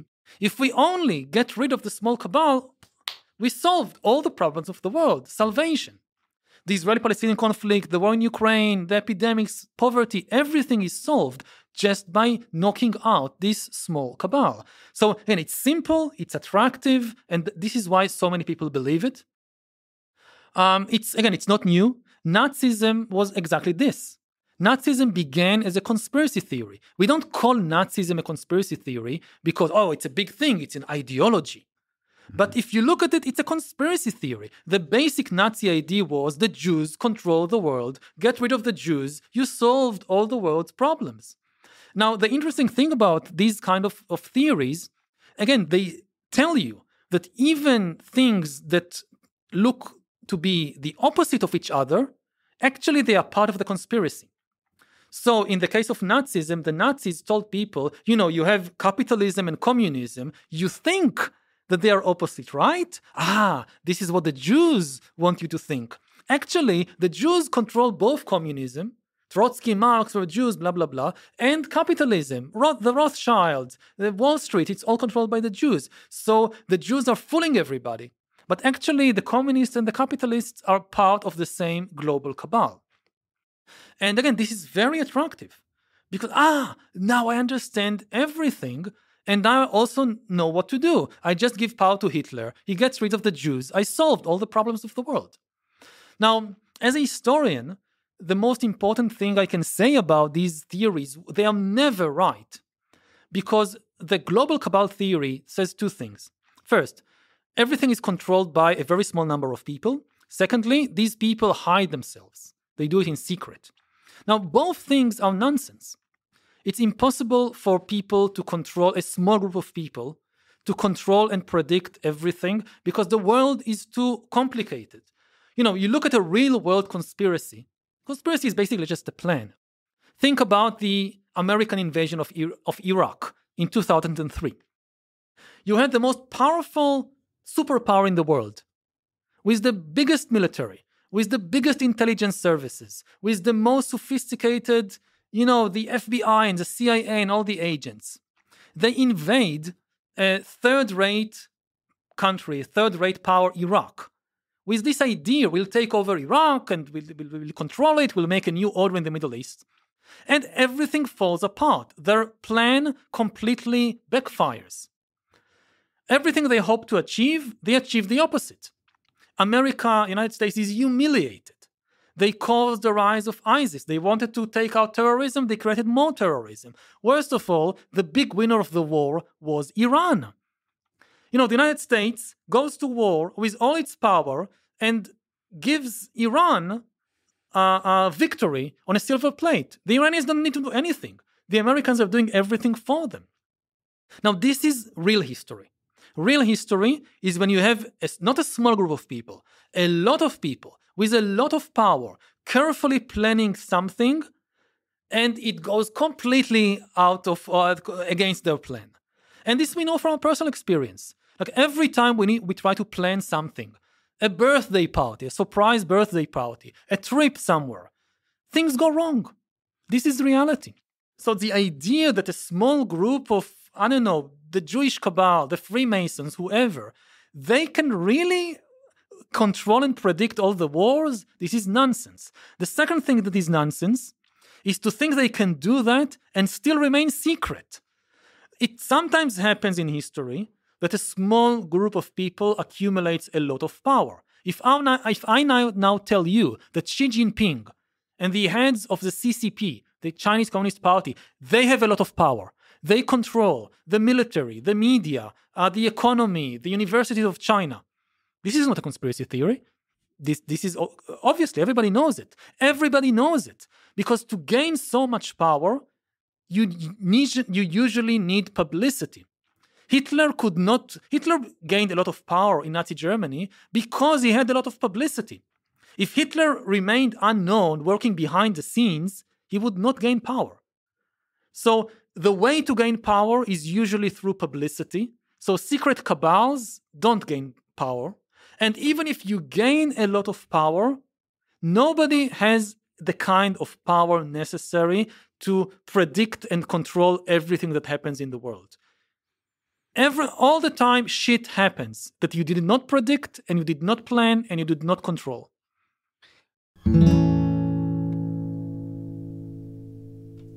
You see, as a historian, you get to know how many blunders these people do. They're capable, but they are so incompetent in so many ways. Again, look at the Russian invasion of Ukraine. Before the war, people thought, Putin was such a genius, and the Russian army was one of the strongest armies in the world. This is what Putin thought. And it completely backfired. They put a gun to Putin's head and told him, Vladimir, if you don't invade, we shoot you. How did they cause Putin to invade Ukraine? It's the thing about conspiracy theories is there's usually a way to explain everything. It's like religion. You can always find explanation for everything. And, in the end, it's intellectual integrity. If you insist on, whenever people confront you with evidence, with finding some very, very complicated explanation for that too, you can explain everything. We know that. It's a question of intellectual integrity. And I will also say another thing. The conspiracy theories, they do get one thing right, certainly in today's world. I think they represent an authentic and justified fear of a lot of people that they are losing control of their lives. They don't understand what is happening. And this, I think, is not just a legitimate fear. This is an important fear. They are right. We are losing control of our lives. We are facing really big dangers, but not from a small cabal of fellow humans. The problem with many of these conspiracy theories that, yes, we have a problem with new AI technology. But if you now direct the fire against certain people, so instead of all humans cooperating against our real common threats, whether it's the rise of AI, whether it's global warming, you're only causing us to fight each other.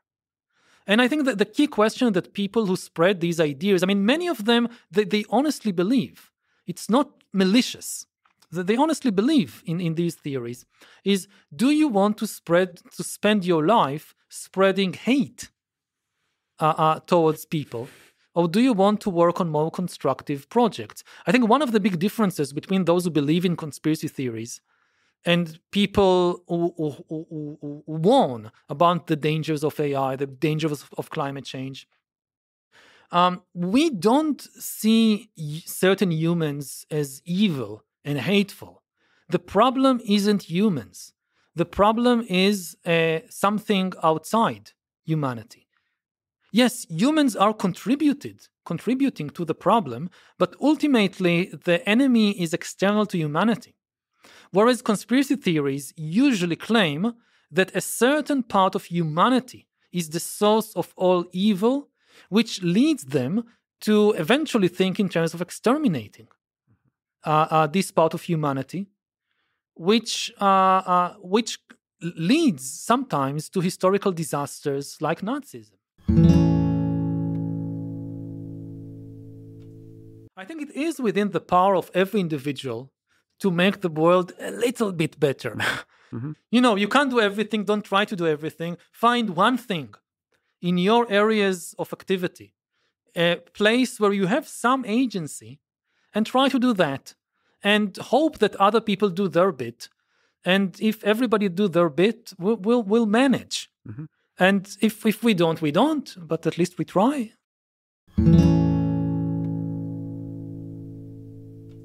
I think ultimately you can't. We can't. I mean, it's like proving consciousness that you can't.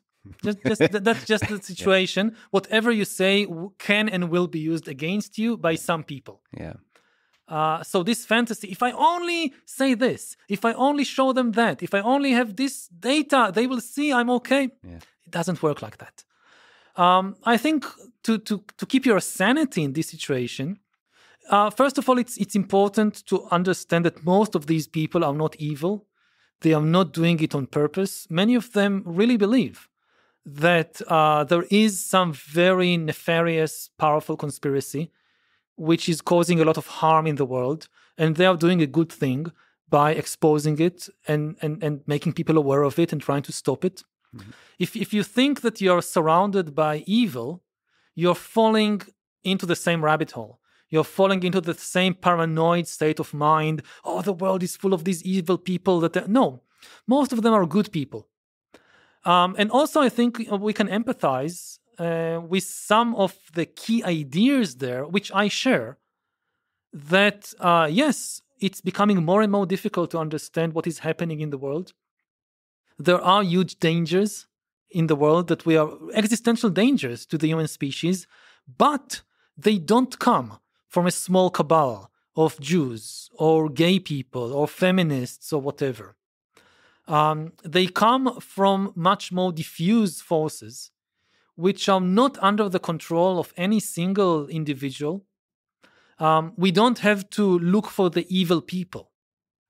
We need to look for human allies in order to work together against, again, the dangers of AI, the dangers of bioengineering, the dangers of climate change. And when you wake up in the morning, the question is, do you want to spend your day spreading hatred? Or do you want to spend your day trying to make allies and work together?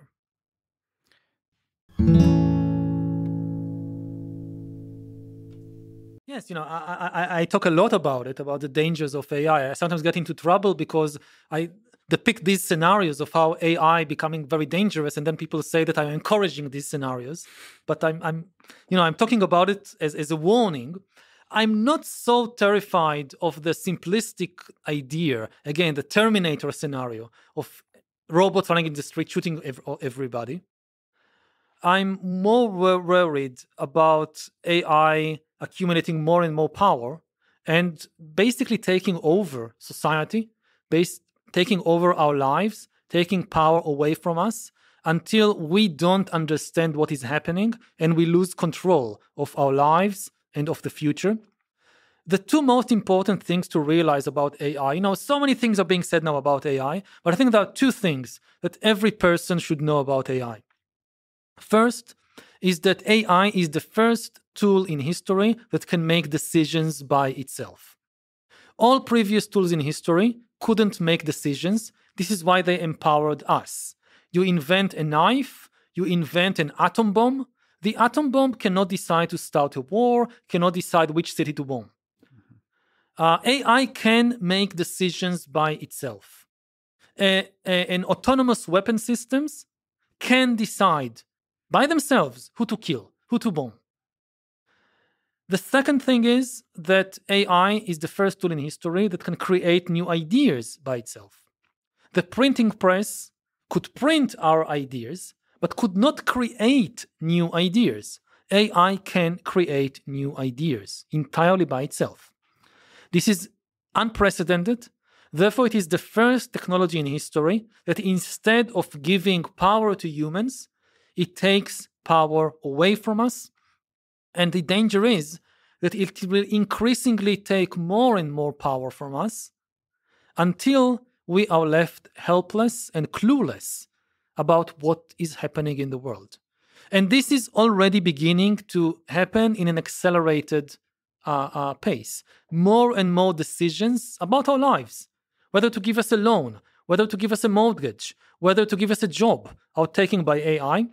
And more of the ideas, of the images, of the stories that surround us and shape our minds, our world, are produced, are created by AI, not by human beings. That we can't resist the ideas. To resist an idea, you need to have some vision of the creative process. Yeah. Now, this is a very old fear. You go back to Plato's cave. So this idea that people are sitting chained in a cave and seeing shadows on a screen, on a wall, and thinking this is reality. You go back to Descartes, and he has this thought experiment of the demon. And Descartes asks himself, how do I know that any of this is real? Maybe there is a demon who is creating all of this and is basically enslaving me by surrounding me with these illusions. You go back to Buddha, it's the same question. What if we are living in a world of illusions, and because we have been living in it throughout our lives, all our ideas or our desires, how we understand ourselves, this is all the product of the same illusions. And this was a big philosophical question for thousands of years. Now it's becoming a practical question of engineering. Because previously, all the ideas, as far as we know, maybe we are living inside a computer simulation of intelligent rats from the planet Zircon. Mm-hmm. If that's the case, we don't know about it. But taking what we do know about human history, until now, all the, again, stories, images, paintings, songs, operas, theater, everything we've encountered and shaped our minds was created by humans.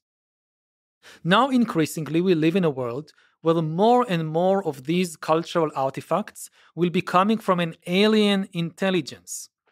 Very quickly, we might reach a point when most of the stories, images, songs, TV shows, whatever, are created by an alien intelligence.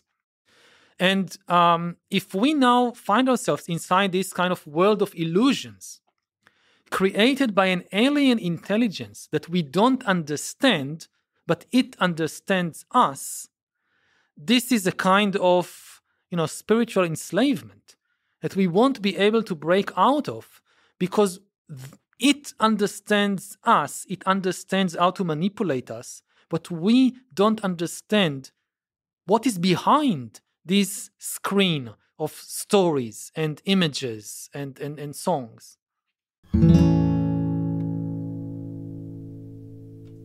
Some of the things, it's okay that the AIs would do them. Many human tasks and jobs, they are drudgery. They are not fun. They are not developing us emotionally or spiritually. It's fine if the robots take over. I don't know. I think about the people in supermarkets or grocery stores that spend hours every day just, passing items and charging you the money. I mean, if this can be automated, wonderful. We need to make sure that these people then have better jobs, better means of supporting themselves, and developing their social abilities, their spiritual abilities, and that's the ideal world that AI can create. That it takes away from us the things that it's better if we don't do them, and allows us to focus on the most important things and the deepest aspects of our nature, of our potential.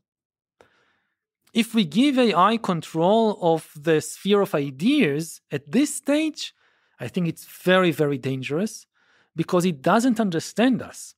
And AI at present is mostly digesting the products of human culture.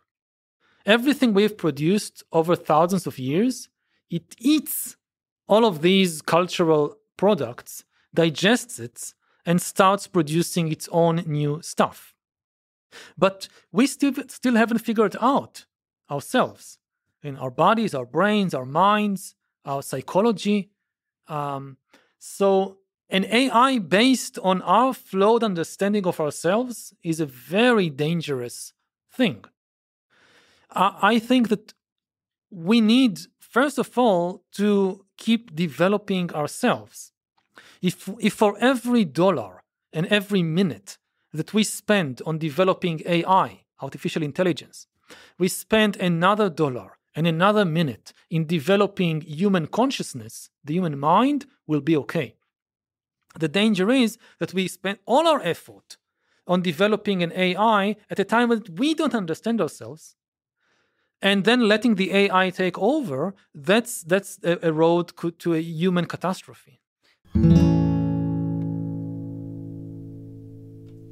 Yes, I mean, I've been writing about AI for like 8 years now, and engaged with all these predictions and speculations. And when it actually came, it was much faster and more powerful than I thought it would be. I didn't think that we would have in 2023 an AI that can hold a conversation, that you can't know if it's a human being or an AI, that can write beautiful texts. I read the texts written by AI, and the thing that strikes me most is the coherence. People think, it's nothing. They just takes ideas from here and there, words from here, and put it. No, it's so coherent. Yeah. I mean, you read in not sentences, you read paragraphs, you read entire texts, and there is logic. Yes. There is a structure. Yeah, and that's been the secret of politics and religion for thousands of years, and now it's coming with AI. That's a good question. First of all, do you think that's possible? I think it is possible. I've seen a lot of examples of AI being told, write like Yuval Noah Harari, and what it produces. Has it ever done better than you think you could have written yourself? I mean, on the level of content, of ideas, no. There are things I say, I would never say that. But when it comes to there is, again, the coherence and the quality of writing is such that I say it's unbelievable how good it is. Yeah.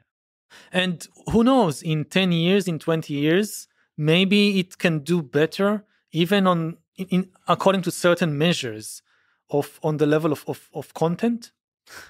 I don't know if I have anything convincing to say about these I think you'll be things, surprised. I think you'd be surprised. There could be an evolutionary biology explanation for why. Yeah, ice cream is good for you. Yeah. So I mean, But that changes the nature of writing. Ultimately, I think it goes back. Much of my writing is suspicious of itself. I write stories about the danger of stories. I write about intelligence, but highlighting the dangers of intelligence. Ultimately, I don't think that in terms of power, human power comes from intelligence and from stories.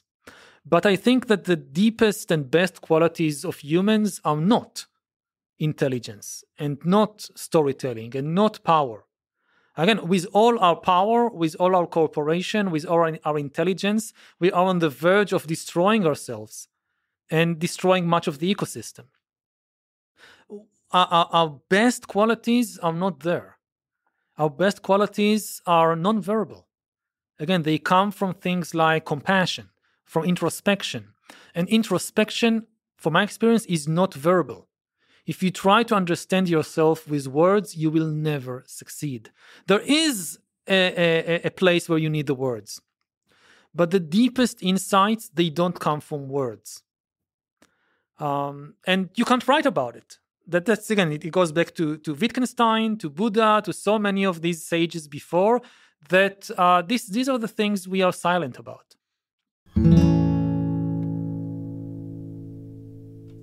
Yes, but you still have to warn people, you will never find the deepest truth in a book. You will never find it in words. You can only find it I think, in direct experience, which is non-verbal, which is pre-verbal.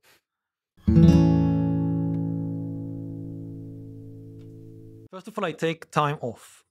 Like the most important thing I do, I think, as a writer, as a scientist, I meditate. I spend about 2 hours every day in silent meditation, observing as much as possible non-verbally what is happening within myself, focusing, body sensations, the breath. Thoughts keep coming up, but I try not to give them attention. I don't try to drive them away. Just let them be there in the background, like some background noise. Don't engage with the thoughts.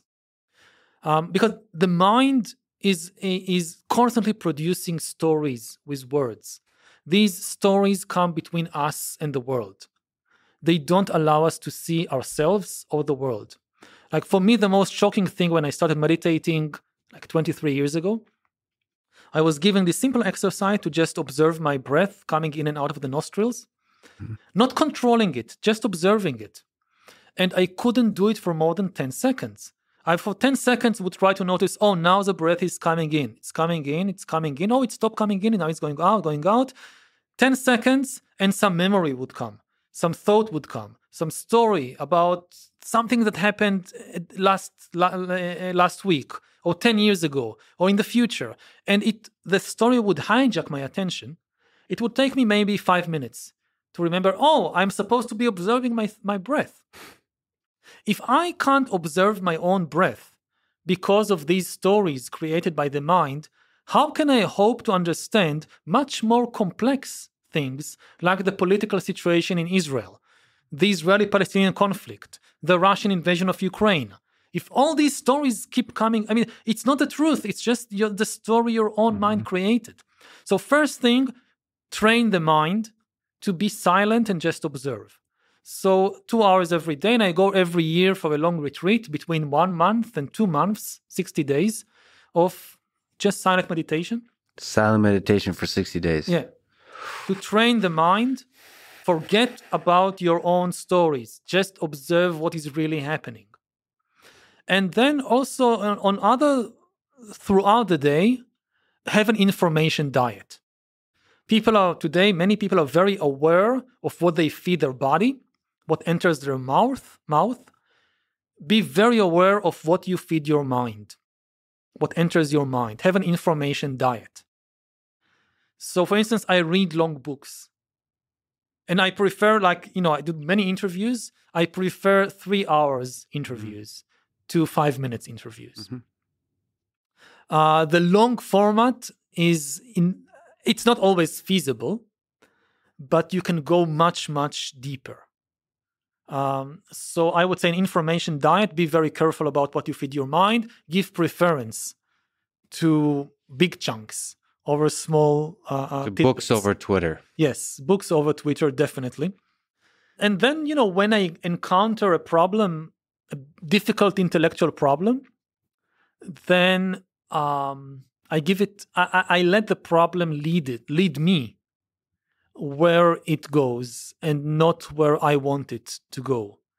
If I approach a problem with some preconceived idea, solution, and then try to impose it on the problem, and just find confirmation bias, just find the evidence that supports my view, this is easy for the mind to do, and you don't learn anything new. Do you take notes? Do you start to concretize your thoughts on paper? I read a lot. Usually I don't take notes. Then I start writing, and when I write like a torrent. Just write. Now it's the time you read. You did meditation. Now it's the time to write. Write. Don't stop. Just write. So I would write from memory. And I'm not afraid of formulating, say, big ideas, big theories, and putting them on paper. The danger is, once it's on paper, not on paper, on the screen, in the computer, you get attached to it. And then you start with confirmation bias to build more and more layers around it, and you can't go back. And then it's very dangerous. But I trust myself that I have, to some extent, the ability to press the delete button. The most important button in the keyboard is delete. Yeah. I write, and then I delete. I write, and then I delete. And because I trust myself that I'll have every time I come to press the delete button, I feel bad. Like it's a kind of pain. Hey, I created this. It's a beautiful idea, and I have to delete it. But you're still brave enough to press delete? I try, and hopefully I do it enough times. And this is important because in the long term, it enables me to play with ideas. I have the confidence to start formulating some brave idea. Most of them turn out to be nonsense. But I trust myself not to become attached to my own nonsense.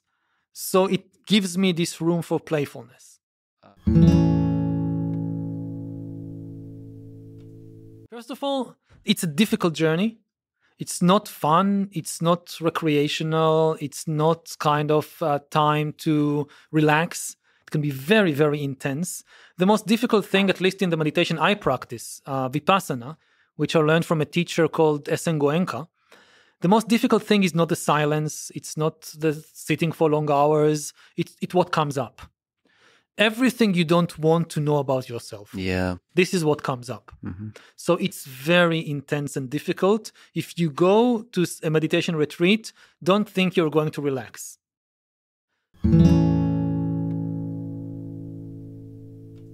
Depends what comes up. If anger comes up, you're angry. Yeah. For days on end, you're just boiling with anger. Everything makes you angry. Again, something that happens right now, or you remember something from 20 years ago, and you start boiling with. It's like I never even thought about this incident, but it was somewhere stored with a huge pile of anger attached to it, and it's now coming up, and all the anger is coming up. Maybe it's boredom. 30 days of meditation, you start getting bored, and it's the most boring thing suddenly no anger, it's the most boring. Another second I scream. And boredom is one of the most difficult thing to deal with in life. I think it's closely related to death. Death is boring. In many movies, death is exciting. It's not exciting. When you die, ultimately it's boredom. Nothing happens. It's the end of exciting things. And many things in the world happen because of boredom. To some extent, people start entire wars because of boredom. People quit relationships.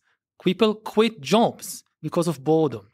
And if you never learn how to deal with boredom, you will never learn how to enjoy peace and quiet. Because the way to peace passes through boredom.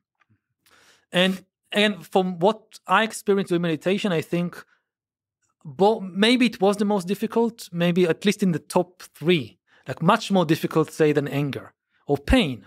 When pain comes up, you feel heroic. Hey, I'm dealing with pain. Mm-hmm. When boredom comes up, it brings it, with depression and feelings of worthlessness, and it's nothing. I'm nothing.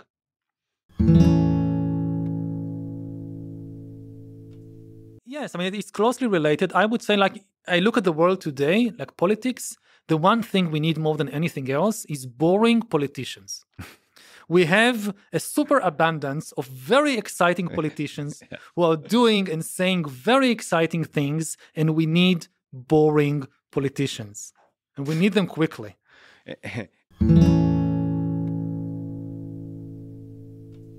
What they should know, it's the first time in history, nobody has any idea how the world would look like in 10 years. Yeah. Nobody has any idea how the world would look like when you grow up.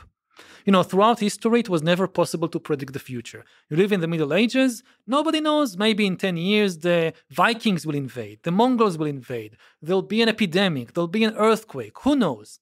But the basic structures of life will not change. Most people will still be peasants. Armies would fight on horseback with swords and bows and arrows, and things like that.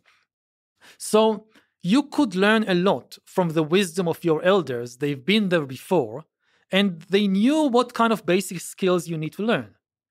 Most people need to learn how to sow wheat and harvest wheat or rice and make bread and build a house and ride a horse and things like that. Now we have no idea, not just about politics. We have no idea how the job market would look like in 10 years. We have no idea what skills will still be needed. You think you're going to learn how to code because they'll need a lot of coders in the 2030s? Think again. Maybe AI is doing all the coding. You don't need any coders. Mm-hmm. You're going to, you learn to translate languages. You want to be a translator? Gone. We don't know what skills will be needed.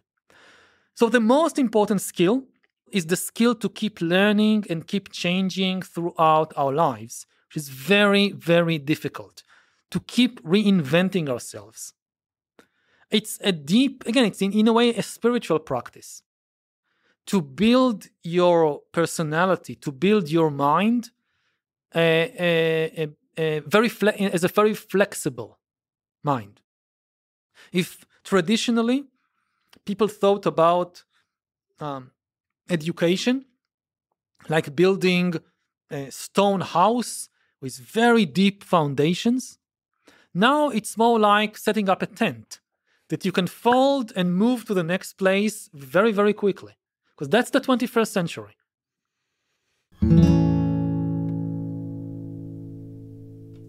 In many ways, it goes back to the stories. I think this is one of the reasons I became so interested in stories and in their power. Because I grew up in a small Israeli town in the 1980s, early 1990s, which was very homophobic.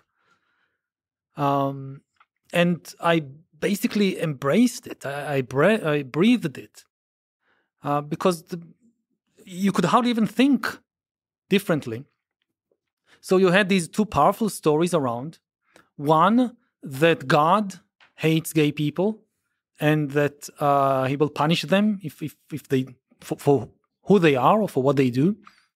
Secondly, that it's not God, it's nature, that there is something diseased or sick about it. And these people, maybe they're not sinners, but they are sick, they are defective. And nobody wanted to identify with such a thing. If your options, okay, you can be a sinner, you can be a defect, but what do you want? No good options there. And it took me many years, till I was 21, to come to terms with it. And one of the things, I learned two things. First, about the amazing capacity of the human mind for denial and delusion. That an algorithm could have told me that I'm gay when I was like 14 or 15. Mm-hmm. Like if there is a good-looking guy and girl walking, I would immediately focus on the guy. Mm-hmm. But I didn't connect the dots. Like I could not understand what was happening inside my own brain and my own mind and my own body. It took me a long time to realize, you're just gay. So that speaks to the power of social convention versus It's individual thought. This is the power of self-delusion. That, it's not that I knew I was gay and was hiding it. I was hiding it for myself successfully. That I don't understand how it is possible. Looking back, I don't understand how it is possible. But I know it is possible. I knew and didn't know at the same time.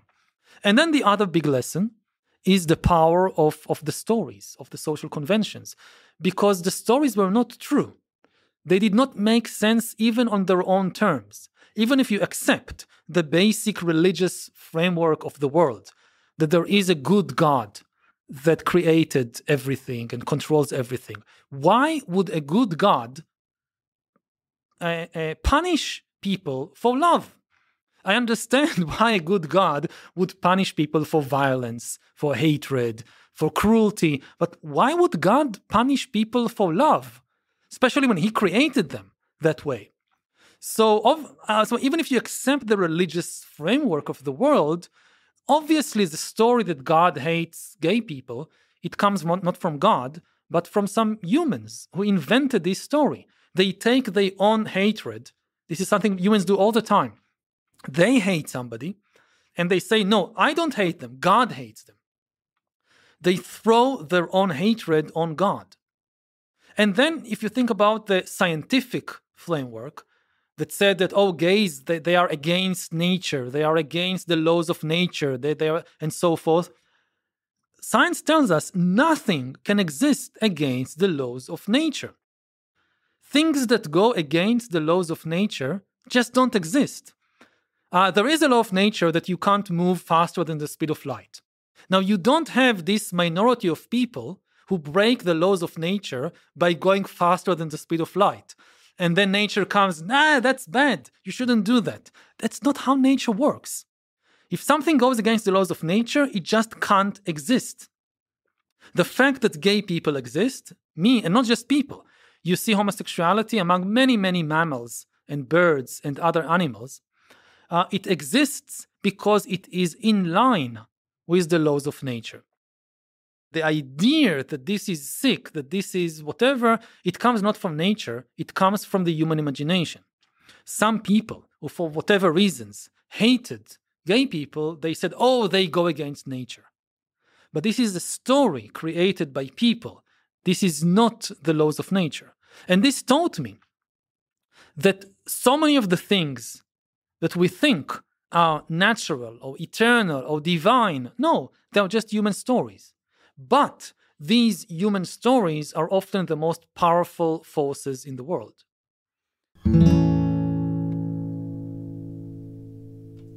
It takes a lot of work, a lot of courage, and a lot of help from other people. It's this kind of, again, heroic idea that I can do it all by myself, it doesn't work. Certainly with love, you need at least one more person. And I'm very happy that I found Itzik.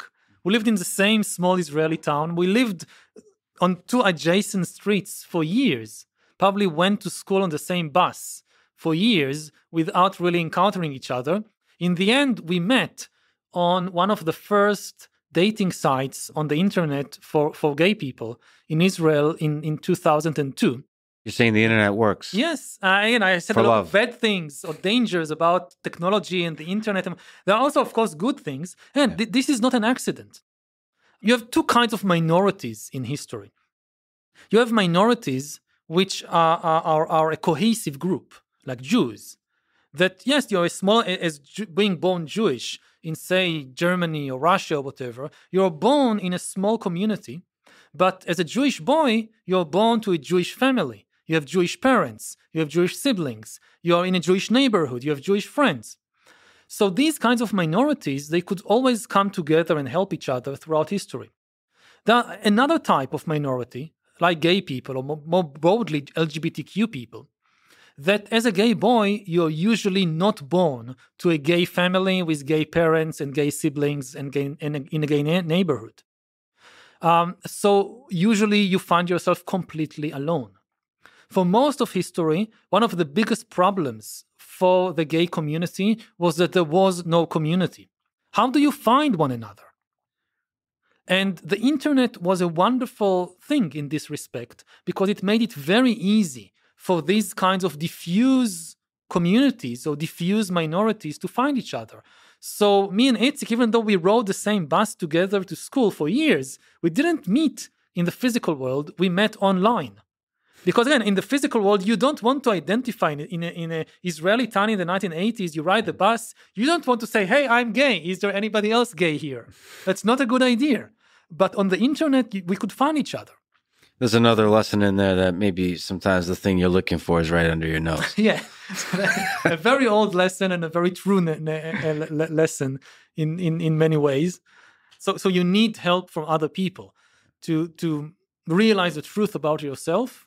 So of course, in love, you cannot just love abstractly. There is another person there. You need to find them. But also, we were one of the first generations who enjoyed the benefits of gay liberation, of the very difficult struggles of people who are much braver than us in the 1980s, 1970s, 1960s, who dared to question social conventions, to struggle at sometimes a terrible price. And we benefited from it. And more broadly, we spoke earlier about the feminist movement. There would have been no gay liberation without the feminist movement. We also owe them for starting to change the gender structure of the world. And this is always true. You can never do it just by yourself. Also, I look at my journey in meditation. I could not have found the idea of going to meditation retreat, okay. But I couldn't discover meditation I couldn't develop the meditation technique by myself. Somebody had to teach me this way of how to look inside yourself. And it's also a very important lesson that you can't do it just by yourself. That this fantasy of complete autonomy, of complete self-sufficiency, it doesn't work. You hear, it tends to be a very kind of male macho fantasy. I don't need anybody. I can be so strong and so brave that I'll do everything by myself. It never works.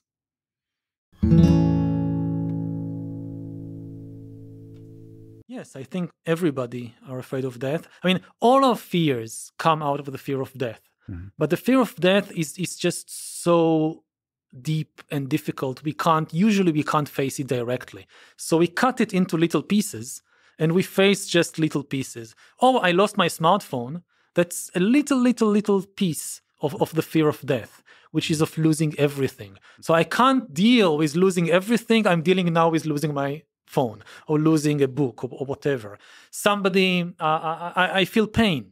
That's a small bit of the fear of death. Somebody who really doesn't fear death would not fear anything at all. They'll be like, anything that happens, I can deal with it. If I can deal with death, this is nothing. Yes. And when I was a teenager, I would constantly contemplate it, trying to understand, to imagine. It was a very, very shocking and moving experience. I remember it especially in connection with national ideology, which was also very big, strong in Israel, still is. Which again comes from the fear of death. You know that you're going to die, so you said, okay, I die, but the nation lives on. I live on through the nation, I don't really die. Mm-hmm. And you hear it especially on Memorial Day for fallen soldiers. So every day there'll be in school Memorial Day for fallen soldiers who fell defending Israel in all its different wars. And all the kids would come dressed in white, and you have this big ceremony with flags and songs and dances in memory of the fallen soldiers. And you get the impression, again, I don't want it to sound crass, but you get the impression that the best thing in life is to be a fallen soldier. Because even though, yes, you die, everybody dies in the end, but then you'll have all these cool kids for years and years remembering you and celebrating you, and you don't really die. And I remember standing in these ceremonies and thinking, what does it actually mean? Like, okay, so if I'm a fallen soldier, now I'm a skeleton, I'm bones under this, in this military cemetery, under this stone. Do I actually hear the kids singing all these patriotic songs? If not, how do I know they do it? Maybe they trick me. Maybe I die in the war and then they don't sing any songs. And how does it help me? And I realized, I was quite young at the time, that if you're dead, you can't hear anything because that's the meaning of being dead. And if you're dead, you can't think of anything like, oh, now they're remembering because you're dead. That's the meaning of being dead. And it was a shocking realization. But it's a really difficult realization to hold in your mind. Like it's the end. I lost it over time. I mean, for many years, it was a very powerful fuel, motivation for spiritual exploration. And I realized that the fear of death is really a very powerful drive. And over the years, especially as I meditated, it kind of dissipated. And today, I sometimes find myself trying to recapture this teenage fear of death because it was so powerful, and I just can't. I try to make the same imagination. I don't know. It's something about the teenage years. Yeah, as a teenager, I always thought that the adults, there is something wrong with the adults because they don't get it. Yeah. Like I would ask my parents or teachers about it, and they, oh, yes, you die in the end, that's it. And on the other hand, they are so worried about other things. Yeah. Like there'll be a political crisis or an economic problem or a personal problem like with the bank or whatever. They'll be so worried. But then about the fact that they are going to die, we don't care about it.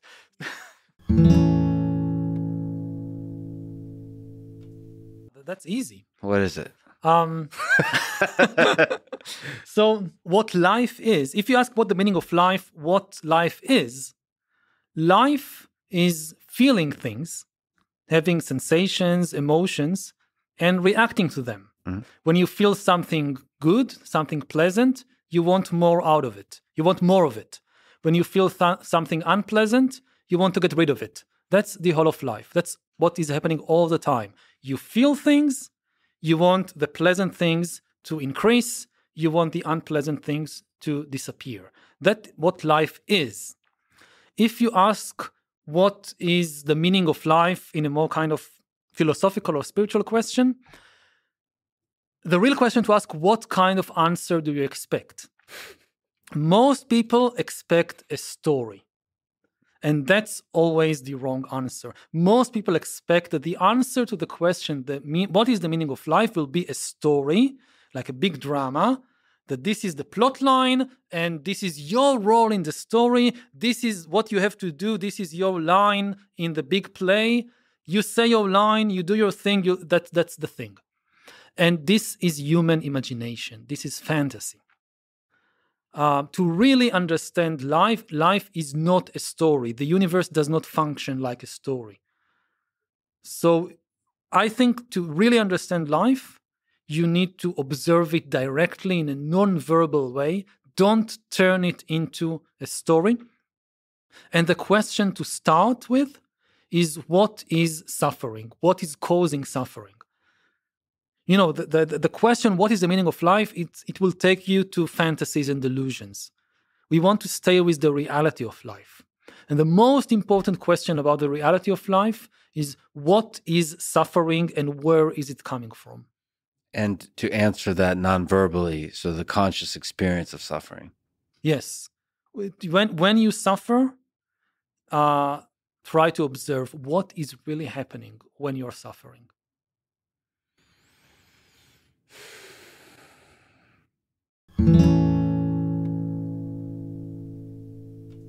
Thank you. I really enjoyed it. And as I said, I think the long form is the best form. This is the Lex-Free podcast.